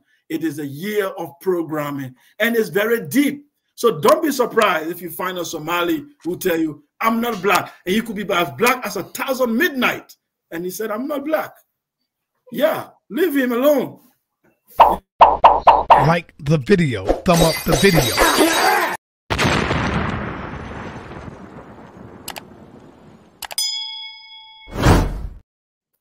I remember, I'll tell you this story very quickly.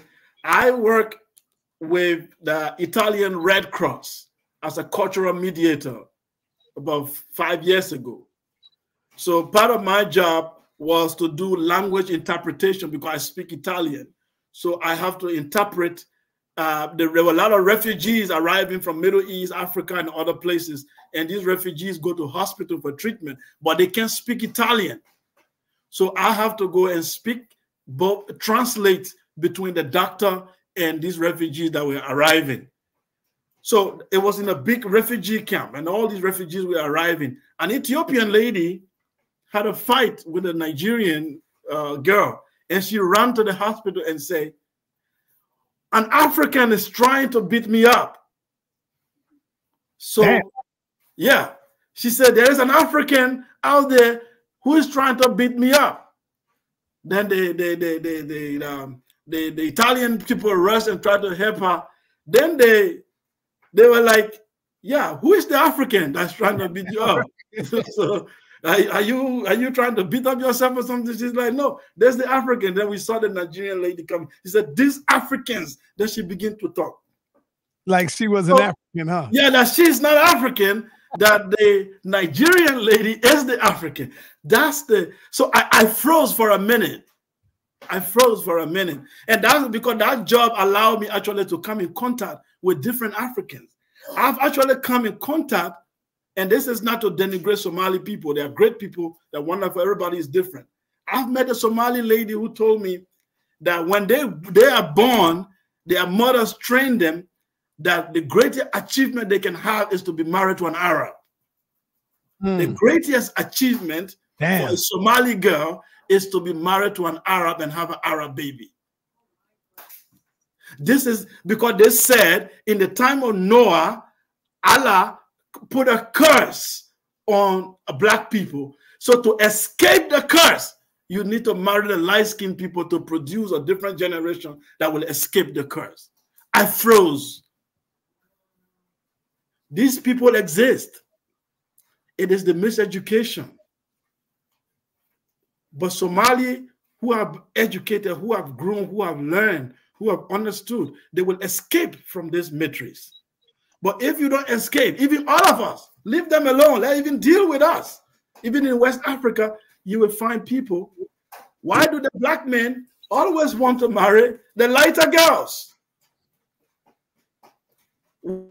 Why? Why do the black sisters struggle to get husbands? These are questions we must answer. So when you think you are even escaped the problem, all of us might have some of that problem somehow because of the education and the programming, the commercial, the vision we were given as how the world is supposed to look like. That has the program that have gone on for centuries. You were born in a house and there's a white man on your wall who is God, who is Jesus. You were born to see that on the wall. That's the symbol of beauty. You went to your cathedral, the cherubims, the little angel, they were all white babies. They look beautiful in heaven in the white cloud. You don't see one brown baby there. You don't see one black baby there. Then you are a Muslim. Then you read about Sayyidina Ali. You read about Hamza. All of these people, they look white with the Arabs and the beard, and they speak Arabic. They don't speak African language. So your sense of beauty, your sense of what is wonderful and beautiful is foreign. There is no way you are going to love your own. There is no way. Okay? I have a lot of stories. Another part I will tell you. In Gambia, I went in Gambia, there is what they call the Marabu in Gambia. The Marabu are Islamic seers. They are fortune tellers, but they use the Quran to do it. People don't know that they are Sufi, some kind of spiritual Muslim. They can predict your future, and they say they use the Quran, what have you, to do that. So one of my sisters took me there because I told her that I wanted to do business and I needed to have some good luck. Those days, how we were thinking. So my elder sister took me to this Marabu, and he threw the straw on the ground and checked the Quranic verses and the hadith, and he told me, for you to be welded in life, you have to marry a white lady or a very, very light-skinned woman. That is your destiny for you to succeed because you are very dark-skinned. So for you, because I'm black as a thought, and this man talking to me, he is darker than 1,000 midnight. But he said, for me to succeed, I need to marry a white woman or a lighter. And these type of people exist in West Africa, the Marabous. To marry a white woman or light-skinned woman is considered big luck. Ask any Madingo to tell you, from Guinea, from Mali. So I'm telling you, the program is deep. So don't get angry with the Somali. Don't get angry with the Eritrean. It's in all of us. That's all I wanted to say. All right, nobody else. What's up, man? Nobody else would like to come in, y'all. Come on, come on. Where's my man Elder Yara? Where's Brother Gideon? I know they got some good questions. Let's go. Let's go. Where's my man Black Lion Supreme? Let's get it in, y'all. Come on. Next week, I got Minister Inky going up against Lord Abba. It's going down. Them two brothers. Oh, man, they was on the phone earlier today, and they finally came up with a title. And it's a good title. It's a good title. All right, let's bring in the brother. Peace, brother. What's happening with you? Next week, I got Minister Inky going up against Lord. You got to put that other thing on pause right quick. Mute. Yeah, man. Blessing, brother Sekou. You know what I mean? Respect, fire, respect. Yes, I want to know if the item aware about how they have the government of Egypt. They planning to do restoration projects on some of the pyramids and things like that, and they're planning to restore the pyramid of Menkaure. And I want to know what your opinion on that would be, and if it might be a kind of way that they could try to alter history now. Yeah. Can you say that again? You said they want to restore the pyramids? Yes, they said they want to do restoration work on the pyramid of Menkaure. So because apparently it has some have a hole in it. I really don't know. But when I heard this story come across, it sounded kind of fishy, like if the Egyptian government, remember now we can't really trust them too much, you know. So I feel like if they might try to tamper with the structures on them to a degree, and possibly try to repaint certain They've been doing that. frescoes. And yeah, thank you, Akam. I think they've been doing. Well, the one thing you need to know about Egypt, very quickly, modern Egypt, there are two political school of thought in Egypt. The Islamic Brotherhood, who are very extremist, who don't want to have anything to do with the ancient Egyptian stuff. They even want to them, they are all satanic stuff that should be burned down. Those groups exist.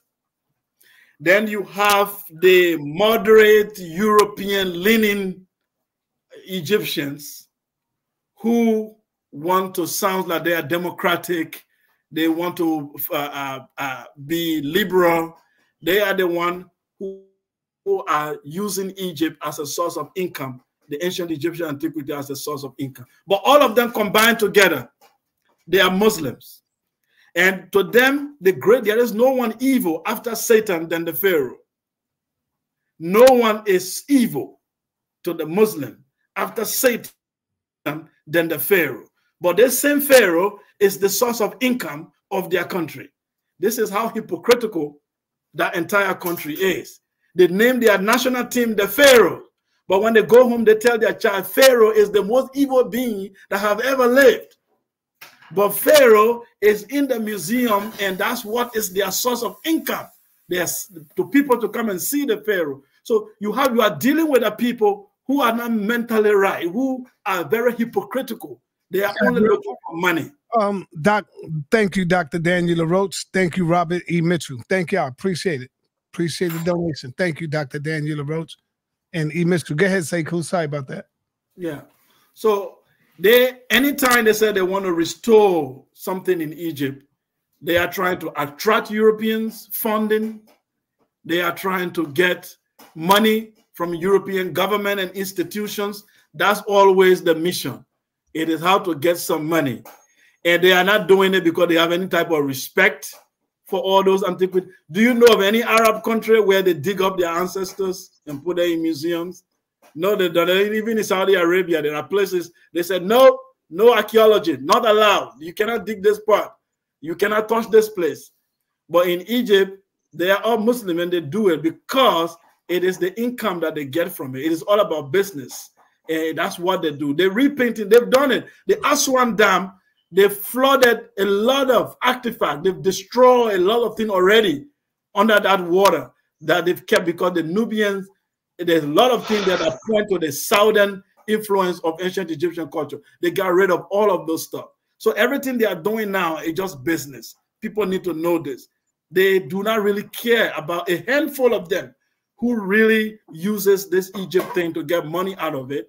They are just doing it for European pleasure, but they do not really care about these things. That's what people, the day an Islamic government takes over Egypt, you will be very, very surprised.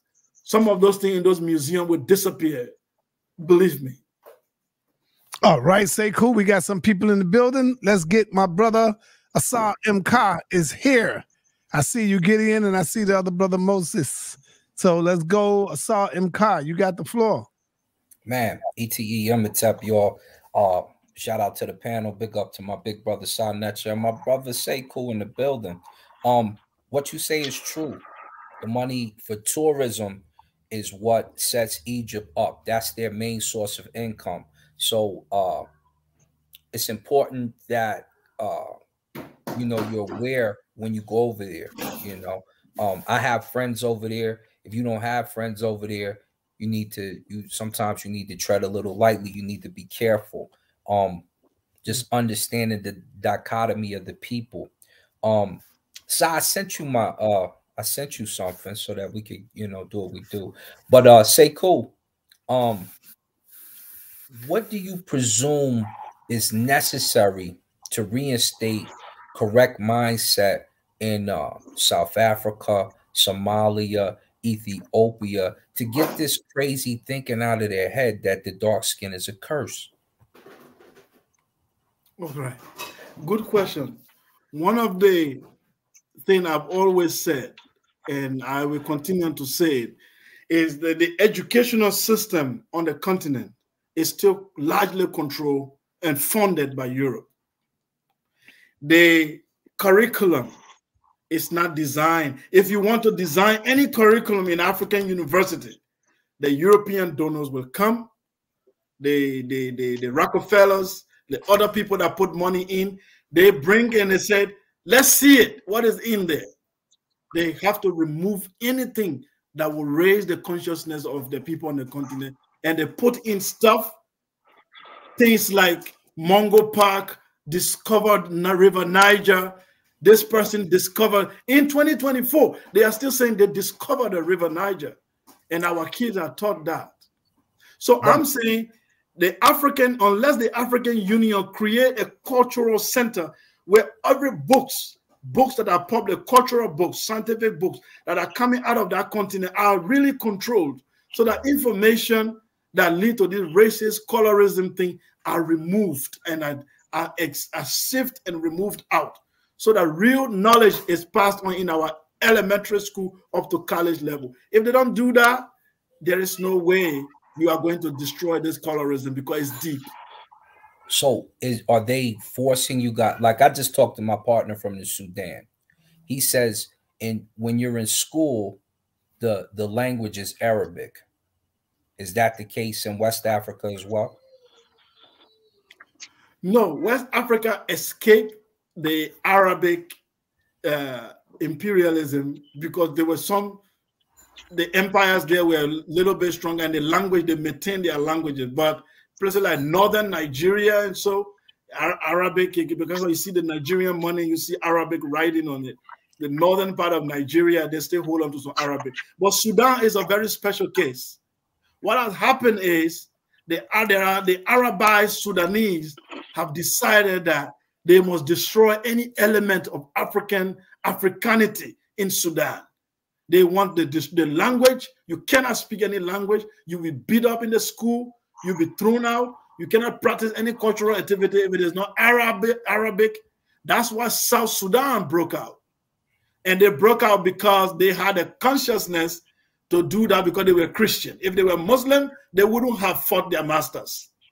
So the fact that they were Christians, so that created a little dichotomy, so they were able to see that it was imperialism. But most of Sudan till today, the Nuba Mountain, the Nuba Mountain, they are still the remnant of Kushite people. They are there. They speak their language and everything, but they are not allowed to use it in school. They must speak Arabic. And the Arabization of Sudan by force is the reason why that region remains unstable. Excellent work, my brother. You definitely handled your business the other day on here, and I commend you. ETEM heads up. Sal, let me know. Presentation is ready. We good to go. I'm ready to work. When you ready? When are you ready, brother? I thought we was going to do it Saturday. We could do it tomorrow. There you go. I got a slot tomorrow, so that's good. What time is good for you? Any time is good. Early as possible. Okay. Okay, I'll give you a call and let you know what's up. Okay. Don't go nowhere. Stay right there for a minute. I want to show you who I got coming up. Okay. Next, I think it's Thursday. I got to call him. That's why I didn't put the date on it. But I got to call the brother. And I think it's Thursday, if I'm not mistaken. But the same thing that we're talking about, there y'all see it right there. Lord Abba and our brother Inky. And he got, are we degrading ourselves by calling ourselves black? Inky is coming from the position of hell no. And he's going to go into deep history and show where our ancestors also called themselves black in different languages and stuff like that. So that's going to be good. Look forward for that. Lord Abba, I think, is coming from the perspective of the Moors. He used to be a Moor. He don't run deep and heavy with them no more, but he still is a Moor. And so, you know, that's his thinking. He still got that thinking there.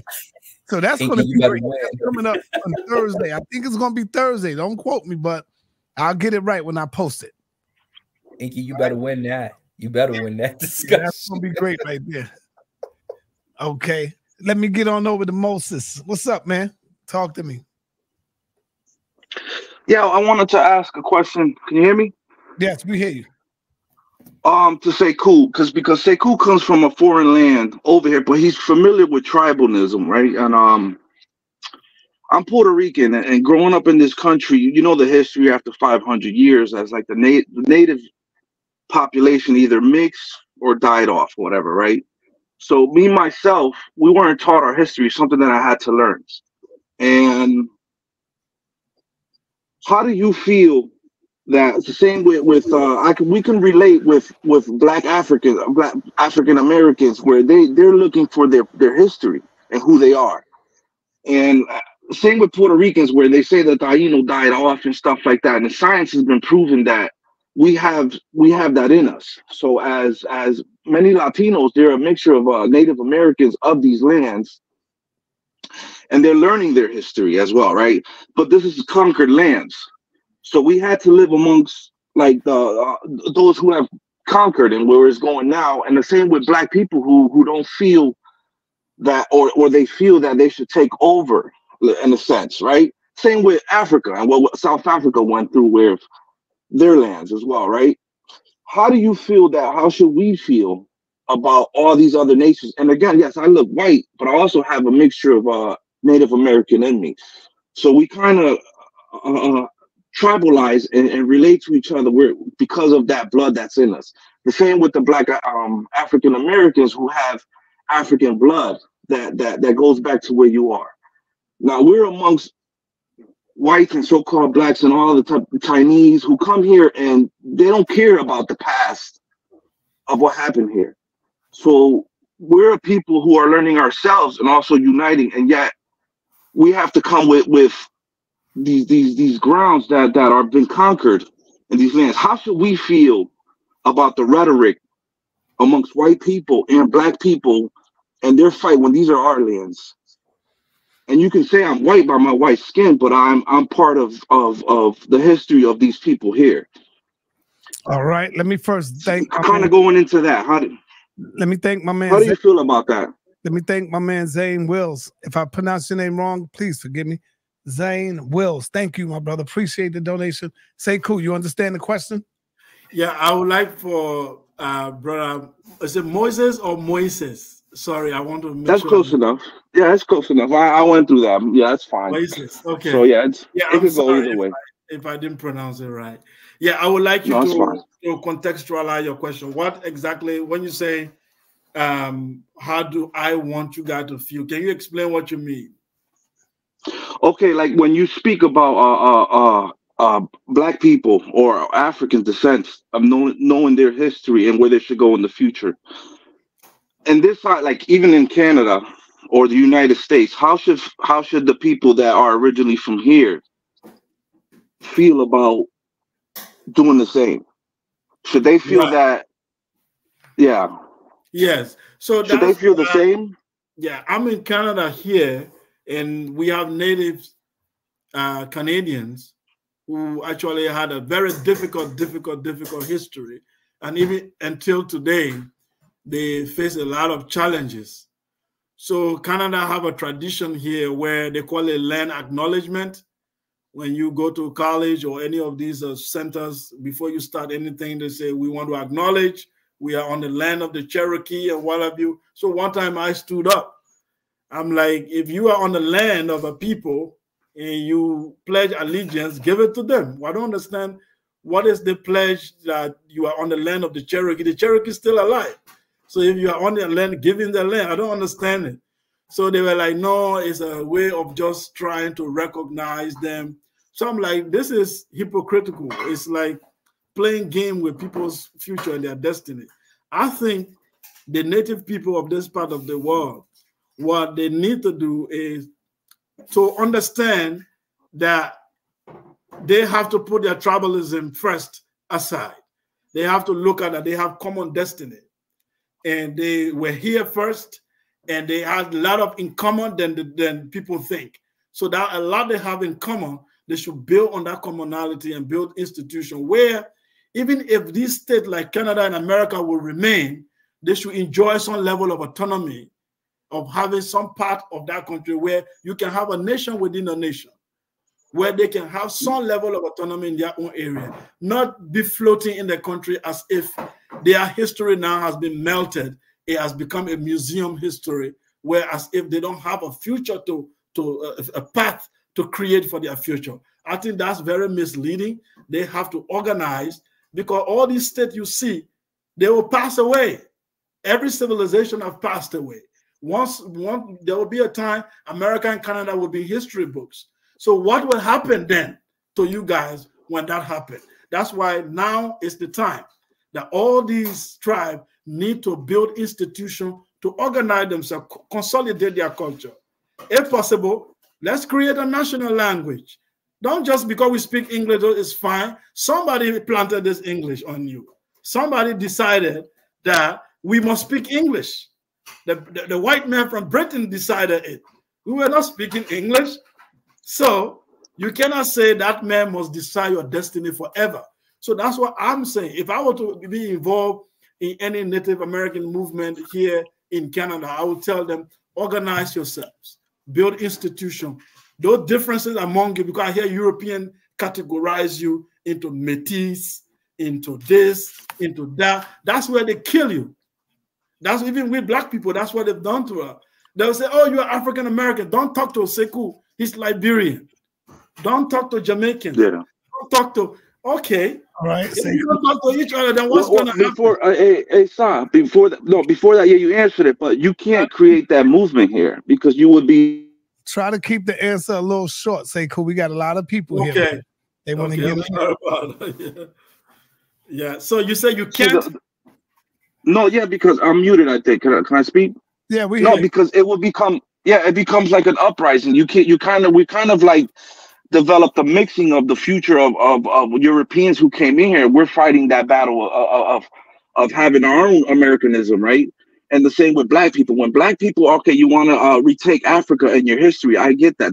Now, if we do that as well, how would that look towards you if you're telling people to go back when they're not originally from here? So this is pretty much the future of where we're going here in America, where in our history, the same with Egypt, whether it died off and other Africans and the white men went into Europe, it's leading into the future of a mixing of a new people. You can't really go back into, we already established who we are. We're learning that ourselves, the same with the black men in America learning who they are, right? But we can't retake these lands because then there's going to be bloodshed. We're going to go to war with the government. So we kind of have to go into a wave that we have to grow together. And I think that the way you speak, it seems like a movement that we have to do. Imagine us speaking like that. So my point of view is that we have to come to so we have to grow together. There is no, we got to kick people out and go back to this. We're leading into a future. This is kind of like where I can speak what I'm speaking like, but that's as far as I want to go based on a lot of these conversations. And you guys are not the only ones, so yeah. What I hear you say is that you were sleeping midnight in your house, and a man bumped into your house and kidnapped you and your family, and put you on a boat, and you don't know the destination of that boat. Then you wake up and say, "It's fine. We are in a boat. I know the boat is moving. I don't want to destroy." Do you know your destination? That's all I'm saying. It depends on perspective. Now, if you create a brotherhood in the boat, you create a tribe because it's a tribal thing. It's not a colorism thing. A boat you never created and you don't know its destination. And you are just the inside. The destination is the future of man. This is the way the mindset goes. So what you're saying, we need to take control of the boat, not ride the boat together, based on your point of view. I'm saying try to know the destination where you're going. That's right, we got to move. Okay, I'll leave it at that. That's fine. Hey, brother. Thank you, sir. Peace, brother. Sekou. The brother there, you see the number on the screen? Not the number, but you see DMG. Right there. Yeah. Peace to the panel in chat. Sorry, don't forget to link with the brother. Don't forget to link me with the brother. I just sent you his number. I texted to you. Okay. Good brother. Good shows he be having. He want to do an interview with you. He needs you to come on. Good brother. Right. A lot of us been on there, so that's brother Pianki. You know, you familiar with Pianki, right? You seen him before, right? Brother the face looks sometimes he comes on. The face looks familiar. Yeah. Yeah. So I just text you his number. And let me go to my man. Where you at, brother Gideon? You still there, Gideon? Gideon, damn, Gideon left. He was next up. You done lost your place in line, brother. Oh, he froze up on the screen. Oh, he's drinking. He's turning himself around and all that. Stuck in the Matrix. Yeah, brother Gideon is stuck in the Matrix, man. All right, let me go to my man Elder Yara came in late. Let me get my man Elder Suntan and then Yara. Suntan is on you, brother. What's going on, Sad? What's going on, brother? Sekou to the panel and to everybody. Sekou, here's the thing, brother. Long time no talk. Yeah, peace, Suntan. Peace. I'm happy to see you, man. You're looking strong. To see you, man. I be listening to you. It was hilarious over there with our brother Chief, man. I've been laughing at that thing for 3 days. Y'all had me down laughing, man. But let me get back to what I'm saying. In the grand old scheme of things, Sekou, colorism is important. However, resources are more important, and we have to have I understand what you're talking about. What that brother was just talking about is kind of off topic because us as a black nation, we understand what happened to us, and we also understand that we've been degraded and we have our resources taken.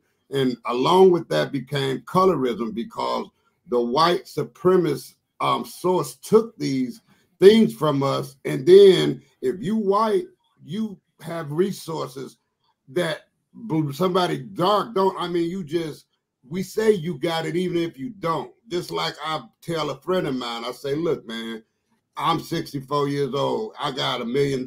Here go a white man, 64 years old. He got $1 million. We both fall on our face. That white man might have a trust fund to bring him back up. What I'm going to do, I'm going to have to get back out here, scrape and scramble to get that $1 million back. He got many doors that's going to help him. So colorism is very important, Sekou. And the thing that we have to do is just what you said. We're going to have to get together and get our resources to back us. Because South Africa right now, people don't know this. See, I watch world news as well. South Africa is rising up right now. They're not taking no stuff. They don't believe in what Israel doing to the Palestinians. They don't believe, we getting on our feet. It's not going to take 1,000 years like my brother Splight said. So my question to you is this here. Light skin, dark skin can be a problem, but with resources, it changes. You follow what I'm saying? Mm-hmm. You take a light-skinned, pretty lady, right? And you take a dark-skinned, not so good-looking man. And if he got resources and money, she's diving right over there with him. You see what I'm saying? So in the grand old scheme of things, not only have they made darkness a stigma, not only have they done that to us, they took our resources. So, side, we are set back with resources. That's our big problem to the panel. We are set back to resources. And what we do as a whole as black people, we go at each other because we don't know no other which way to go. Everybody want to be smart against the other black brother, but you don't want to be as smart against the European, who's the one who set this whole thing into motion. And I'm going to say this and I'm going to leave on this note. I do this every morning. Do you know I get up 5 every morning just naturally, right?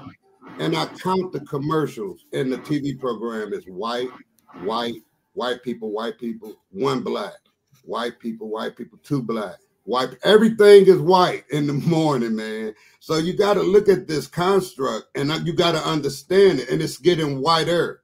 But the thing about it is we rising in the back. So I'm going to leave this with the panel in the world who are all listening.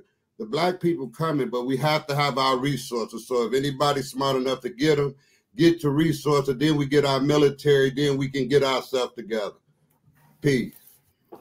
Yeah, peace sometimes. Yeah, it's the colorism is an issue. And big like issue. You said, one of the way I define race, because people say race is a social construct, like Hank loves to say. But I say it's a power construct. That's what it is. That's what I just said. Yeah, it's a power construct where it is believed that the lighter skin have to have power and resources. So because of that reason, they want to maintain the privilege. They have to make sure they keep the other people down the ladder. If you have black people in power right now, that idea will change in a second. So it is a power construct. That power is very, very important. So this is where we have to understand that we've been dispossessed and we need to empower ourselves. Black Africa has been dispossessed, and anywhere in the world, this system of a power construct, they always try to dispossess us. And we have been playing along, even in this day and age, we've been playing along with this game, and then we are paying for the consequences. Okay, when we get billions, look at our brothers.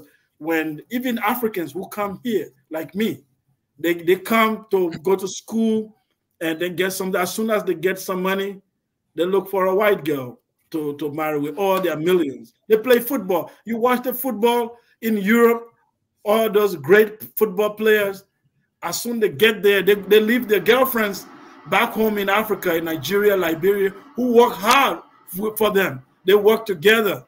But as soon as they get to Europe and they get signed by Chelsea, by Milan, the next girl coming to their houses is a white lady. Damn. This is what's been going on. You know what, Sekou? I could have said that, but I didn't, and I'm glad you did. So keep speaking. Yeah. You right on point. So right on point. This is the issue. We have to understand that we have to empower ourselves. If we don't have power, the Europeans have a code. They know that they must be on top. That they don't joke with. And they use that code anywhere. They don't even have to speak it out. They understand that they must be on top. If they are 2-3 anywhere, the code is we must be on top. Okay? For us, when we are 2-3 anywhere, oh no, there's so much black people here. I don't understand why are you having problem that there are so many black people there. I will hear people move in an area. I move in this area, there's no black people there. I'm the only black. And the person is saying it with comfort. You should be. When I was growing up in the 90s as a kid, we were playing outside football in the rain without shoes. And we see these American Peace Corps, these white people. When we see one white person coming, we run. We run into our houses, shut the door, and we start peeping through the window. Because we don't see these people often. We are like, what kind of people are these? We just watch them. When they call you, come, I give you biscuit, we run. We think they are some kind of alien or spirit. As kids, that's how we grew up. But now it's turned around. It's like when we see them, you have to gravitate towards them. And this is the programming that have been done. Naturally, people think that black people just naturally love other people. No, they were programmed to love them. They were programmed to love them. There are documents from Congo during colonialism that the moms would bathe the baby, put oil and put them in the sun. The darker you are, the more handsome. The darker you are, the more beautiful you look to the Congo of that time. But the Congo of today, the bleaching cream is making billions of dollars. Right. Something changed. Something changed. That's right. And I appreciate you for that, man, because you're right on point. And I'm keep doing what you're doing, Sekou. That's all I can tell you. You know what I'm saying? All right. Look, listen to this. I want to say this. They got the NBA Wives. It's on online. You can type it up. NFL Wives. All these jokers, man. What, no brown skin sisters, my complexion, Sekou complexion, or Assad complexion. All these NBA football players, all these had these yellow or white wives, man. And I just look at it and I just, you know, because. But no, stop, Suntan. Let me tell you something. You're right. Ahead. You're right. I'm not taking that away from you. But there are more black wives in the NBA than the European ones. They are showing you the European ones to say, this is what the standard is, brothers. Yes. This is what you go for. So, Yeah. of course, they put them on the NBA shows and show you them. But the majority of them are black wives. Hey, Si, let me say this to you, Si. I don't coin myself as, I may be an elder to you just by a few years, but see, you just taught me something, Si, because I didn't look at it that way. Yeah. You know that? Uh-huh. I didn't look at it that way. They are really putting that out there like that, so to say, here it is. That's right. This is the You're standard right. right here, y'all. This is the standard.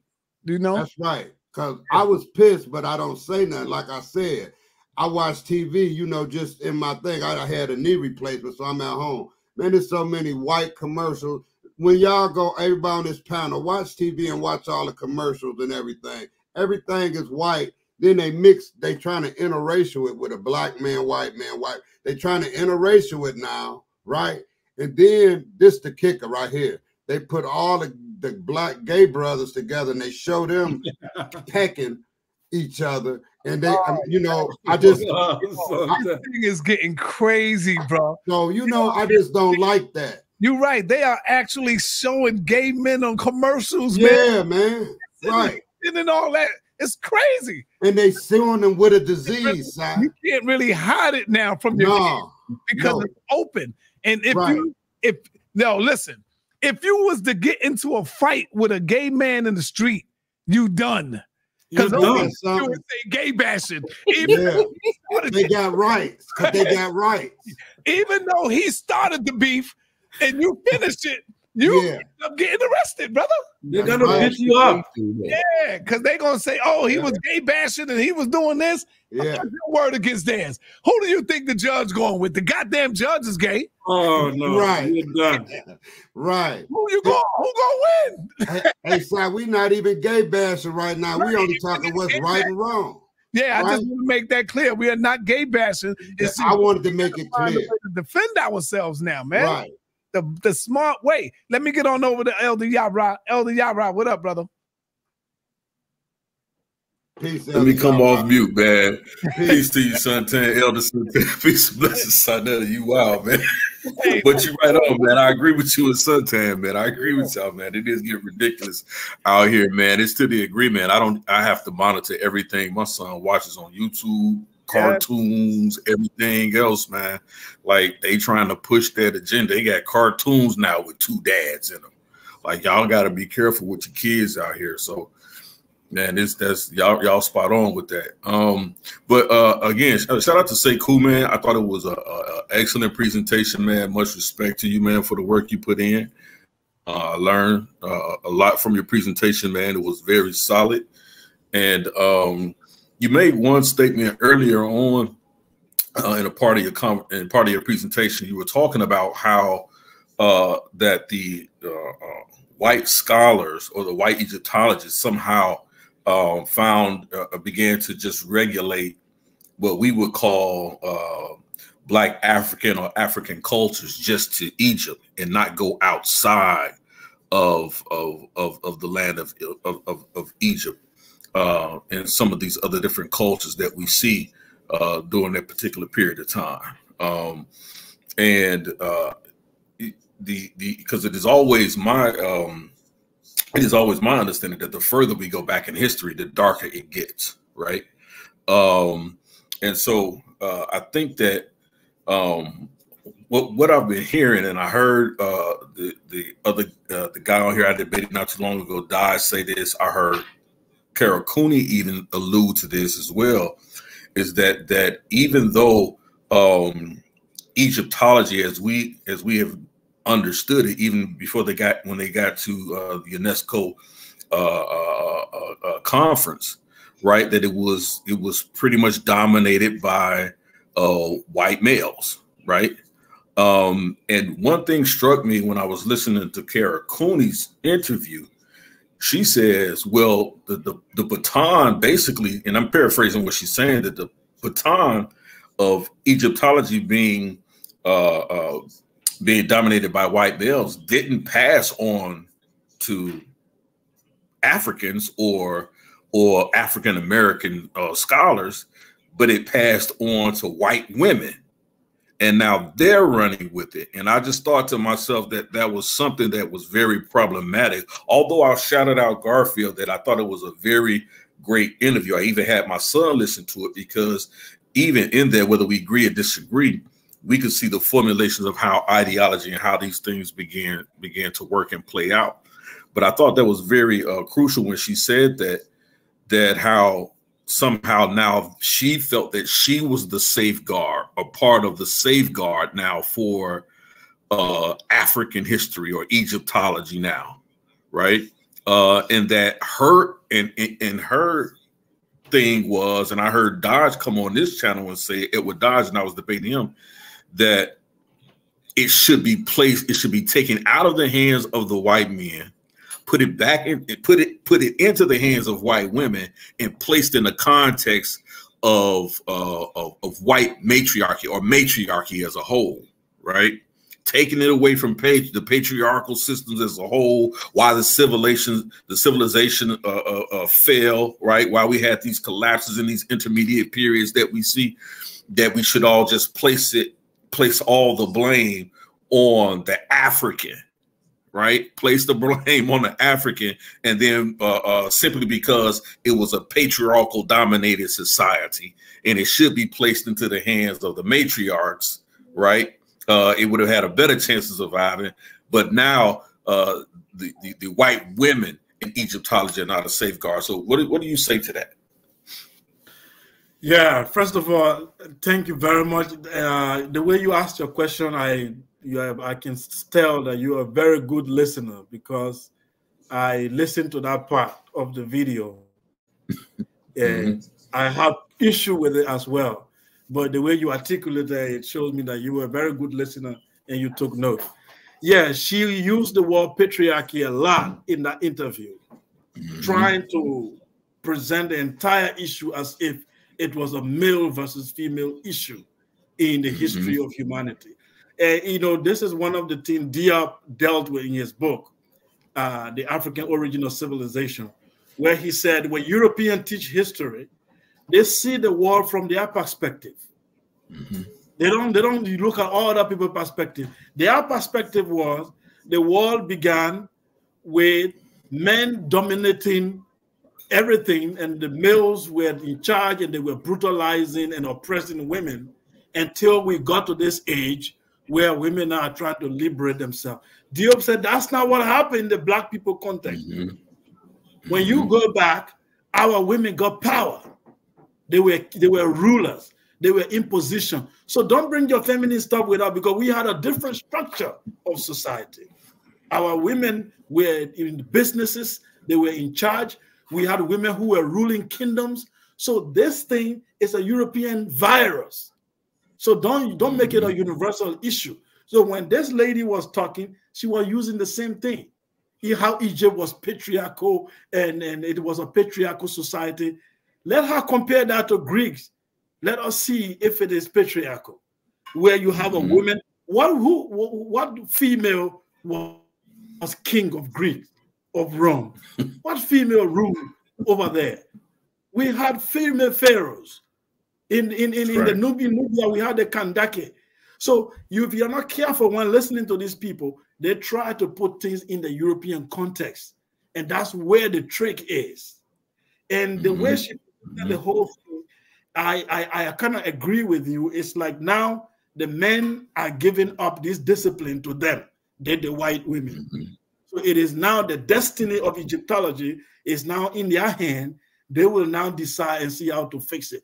I think that's why they are avoiding Cairo Symposium, because the Cairo Symposium actually told the African, now take the mantle. It belongs to you.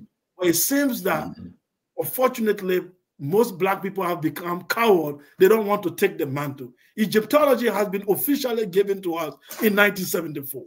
That's what people don't see. because they came with a theory, and that theory was debunked, and the African theory proven to be true. Then that's where we were supposed to start a new paradigm. But unfortunately, we fall back to the master and say, we don't think we can do this. Come and do it again. So that's Yo, check this out. I want to share something with y'all, and I want YouTube to know that this is just for teaching purposes. You know, we are not gay bashing anything. I want to tell you what this sister have done. She went into her son's classroom, and she ain't playing. Let's check this out. Wait, what are you doing? Not. Did y'all see that? Y'all see what's hanging up, right? Yeah. Look at what she done. Come up in there. Not. Wait, what are you doing? Not. Stop that. I am not paying I am not paying my tax money to support. Get out of this type of now. You cannot. Why do you have this hanging? And why do you have this hanging up? It's part of the students. No, it's not part of anything. That is uncalled for. We are paying you to teach history, and that's what you need to be teaching. Excuse me, this is a public school, little lady. You are excused. You are. You see what's on the side? No. This needs to go exactly where it is, in the garbage. You need to go in the garbage. I'm teaching my son to grow up to be a man. And I don't want you hanging no flag. I'm calling security. Hanging a flag up for you to sit up there and teach them the type of stuff I'm trying to keep them away from. I told you what would happen. I told you somebody parent gonna get mad. You need to. Woo! She's funny. To the family. Yo, she went up and said, I'm paying you taxes to teach history. She's a history teacher. What the hell you got that up in the classroom for? Now you see, she's right. The sister is right. You don't supposed to put that on every kid in the damn classroom. Every kid, yeah. Like kids that go in there, you try to make it look like, here, this is what this life is about. It's all right to do all of this. It's just crazy, man. Well, here's the issue, Sa, and you probably listen. That's not what I'm paying you for to teach my son. Right. I'm teaching him to be a man. That's what she said, bro. You probably remember from the 80s. I know Yara and Suntan, my brother, everybody on here, matter of fact, you'll remember in the 80s, the issue was not are you gay? The issue was being discriminated for being gay. Because if you was gay, you might catch the whooping. We might beat you down. We might break you up pretty tough just because we wanted you on a straight and narrow. So once that happened and we you know, the gay bashing stopped, which was actually the gay bashing. When you give the old saying is you give a Negro an inch, you take a yard. And they took a whole football field. So when we go into the schools, unless it's a sex education class, we shouldn't be discussing that. And even in the sexual education class, that should only come up with people who have sex for pleasures that they enjoy. It shouldn't be during the normal curriculum because that's not how you procreate. Right.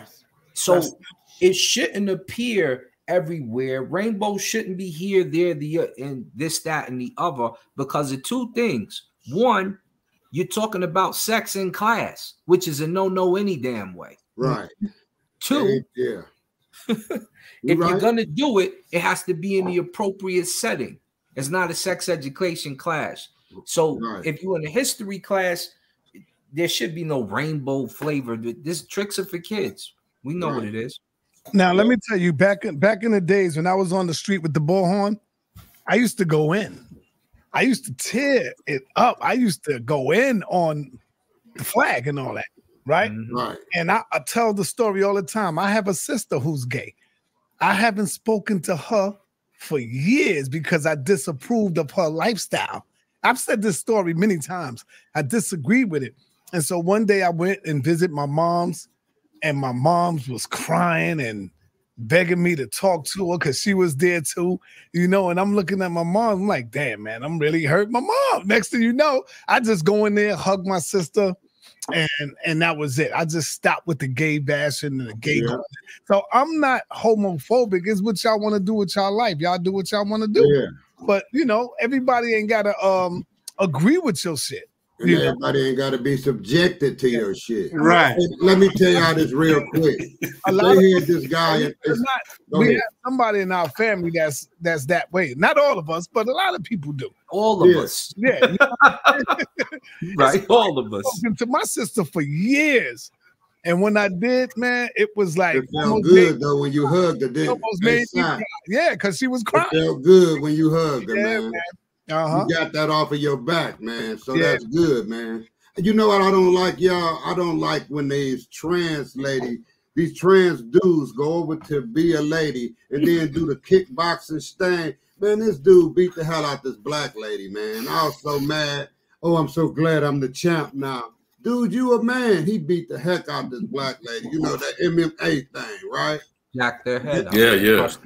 Crack the skull. And they letting this go. They let them play in high school. It's just crazy. So I'm not gonna get deep into it. We just got to get our hey fellas, we must get our resources together, and then we got to go out and put them together. We need resources. That's on the black man. We have been raped of our resources. Period. And us with a good mind, it's a lot of us, Si, like you, Si. You got out there with the bullhorn. You brought money home to you and your wife every day. Because you went out there and did. It's a lot of us got that get up and go about ourselves. But the thing is there's so many of us who sat in this box, in this bubble, and it then confused them, man. Their mind is messed up and they can't get out the box. So we sat far behind in this race. However, we got intelligence, man. We the one who built the pyramids, our ancestors. So hey man, look how far we done came since slavery. We got doctors, lawyers, we got everything, man. But this mindset is just, well, I got it now. So I'm at the gas station, I'm a doctor. I see this guy ask for money. I'm gonna toot my nose up at him and I'm going back out, in Michigan, it's Bloomfield, where all the rich were. So they tip their nose up and they don't give them nothing. And I'm just saying, man, that's the way it is now. And it's bad. Sekou, we're not going to get nowhere till we get our resources. That's what we got a lot of strong black minds that can handle everybody not going to Walmart when you get a check for $1,000. A lot of these brothers are here going to flip that grand and get another grand and flip that. You see, they didn't bring that we didn't have no guns and heroin over in the hood. Somebody brought it there and we flipped it, and a lot of people did good with it. A lot of people went to hell with it. So all I'm saying is let's just hold our composure, brother, get our resources. That's coming from Elder Suntan to all y'all and to everybody listening to the sound of my voice. We must get our resources together. Other than that, we're gonna be in the box. So that's it for me. All right, let me move on over to Kemet. Kemet, what up, man? Talk to us. I said, what up, sir? I'm just listening to the brethren. Sekou. Hey, I mean, you always spitting the truth. All of y'all, man. Santana met you a couple times. I'm just digging the conversation, but just to stay on key. They definitely, I mean, like you said, in the commercials, it's in the cartoons. I'm proud of that. I'm proud of young goddess for going in there, protecting her young god. You know what I mean? Like when that U2 movement first started, and they were I don't know if any of y'all remember this, but they were trying to get the sisters to join it and then kind of put them as the face of the movement. But the sisters, for the most part, wasn't going for it. They didn't, and I'm so glad that they didn't. And I tell my goddess all the time, like, yo, I appreciate all y'all for holding it down. I know we ain't always the easiest, but you love us, and thank you. And that's it. That's all. Right, man. So we're about to wind it down. Stay cool. You can close us out, man, so we can be out of here. Yes, man. Thank you so much, Santan, Elayara, Kemet, brother Simka, Komjed. Sorry, I don't know if I don't pronounce the name. Thank you all for coming. You know, to put everything back into perspective. 50 years ago, our ancestors, scholars, Sheikh Anta Diop and the living Elder Obenga were invited by UNESCO that they were trying to write the general history of Africa. So there are two problems. The first problem, they said, oh, Africa never wrote. They left no books. How do we write their story?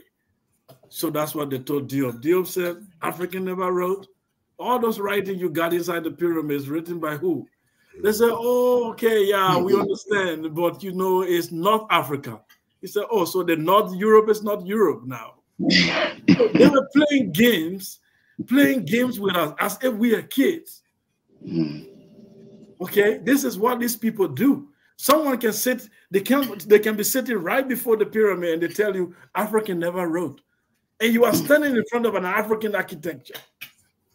This is the level they have gone. And when somebody lies so much with confidence, you think they are saying the truth.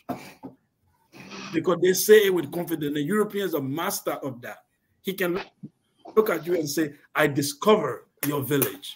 I discover your town. You met me there, dude. I'm fishing with my family. And then you say you discover it. And we should put you in the Guinness Books of Record that you discover my village. So we that you met there, how do you call us? So all of these things are going on. So Diop was like, you know what? Let's have a debate because you guys have been running the show for a very long time.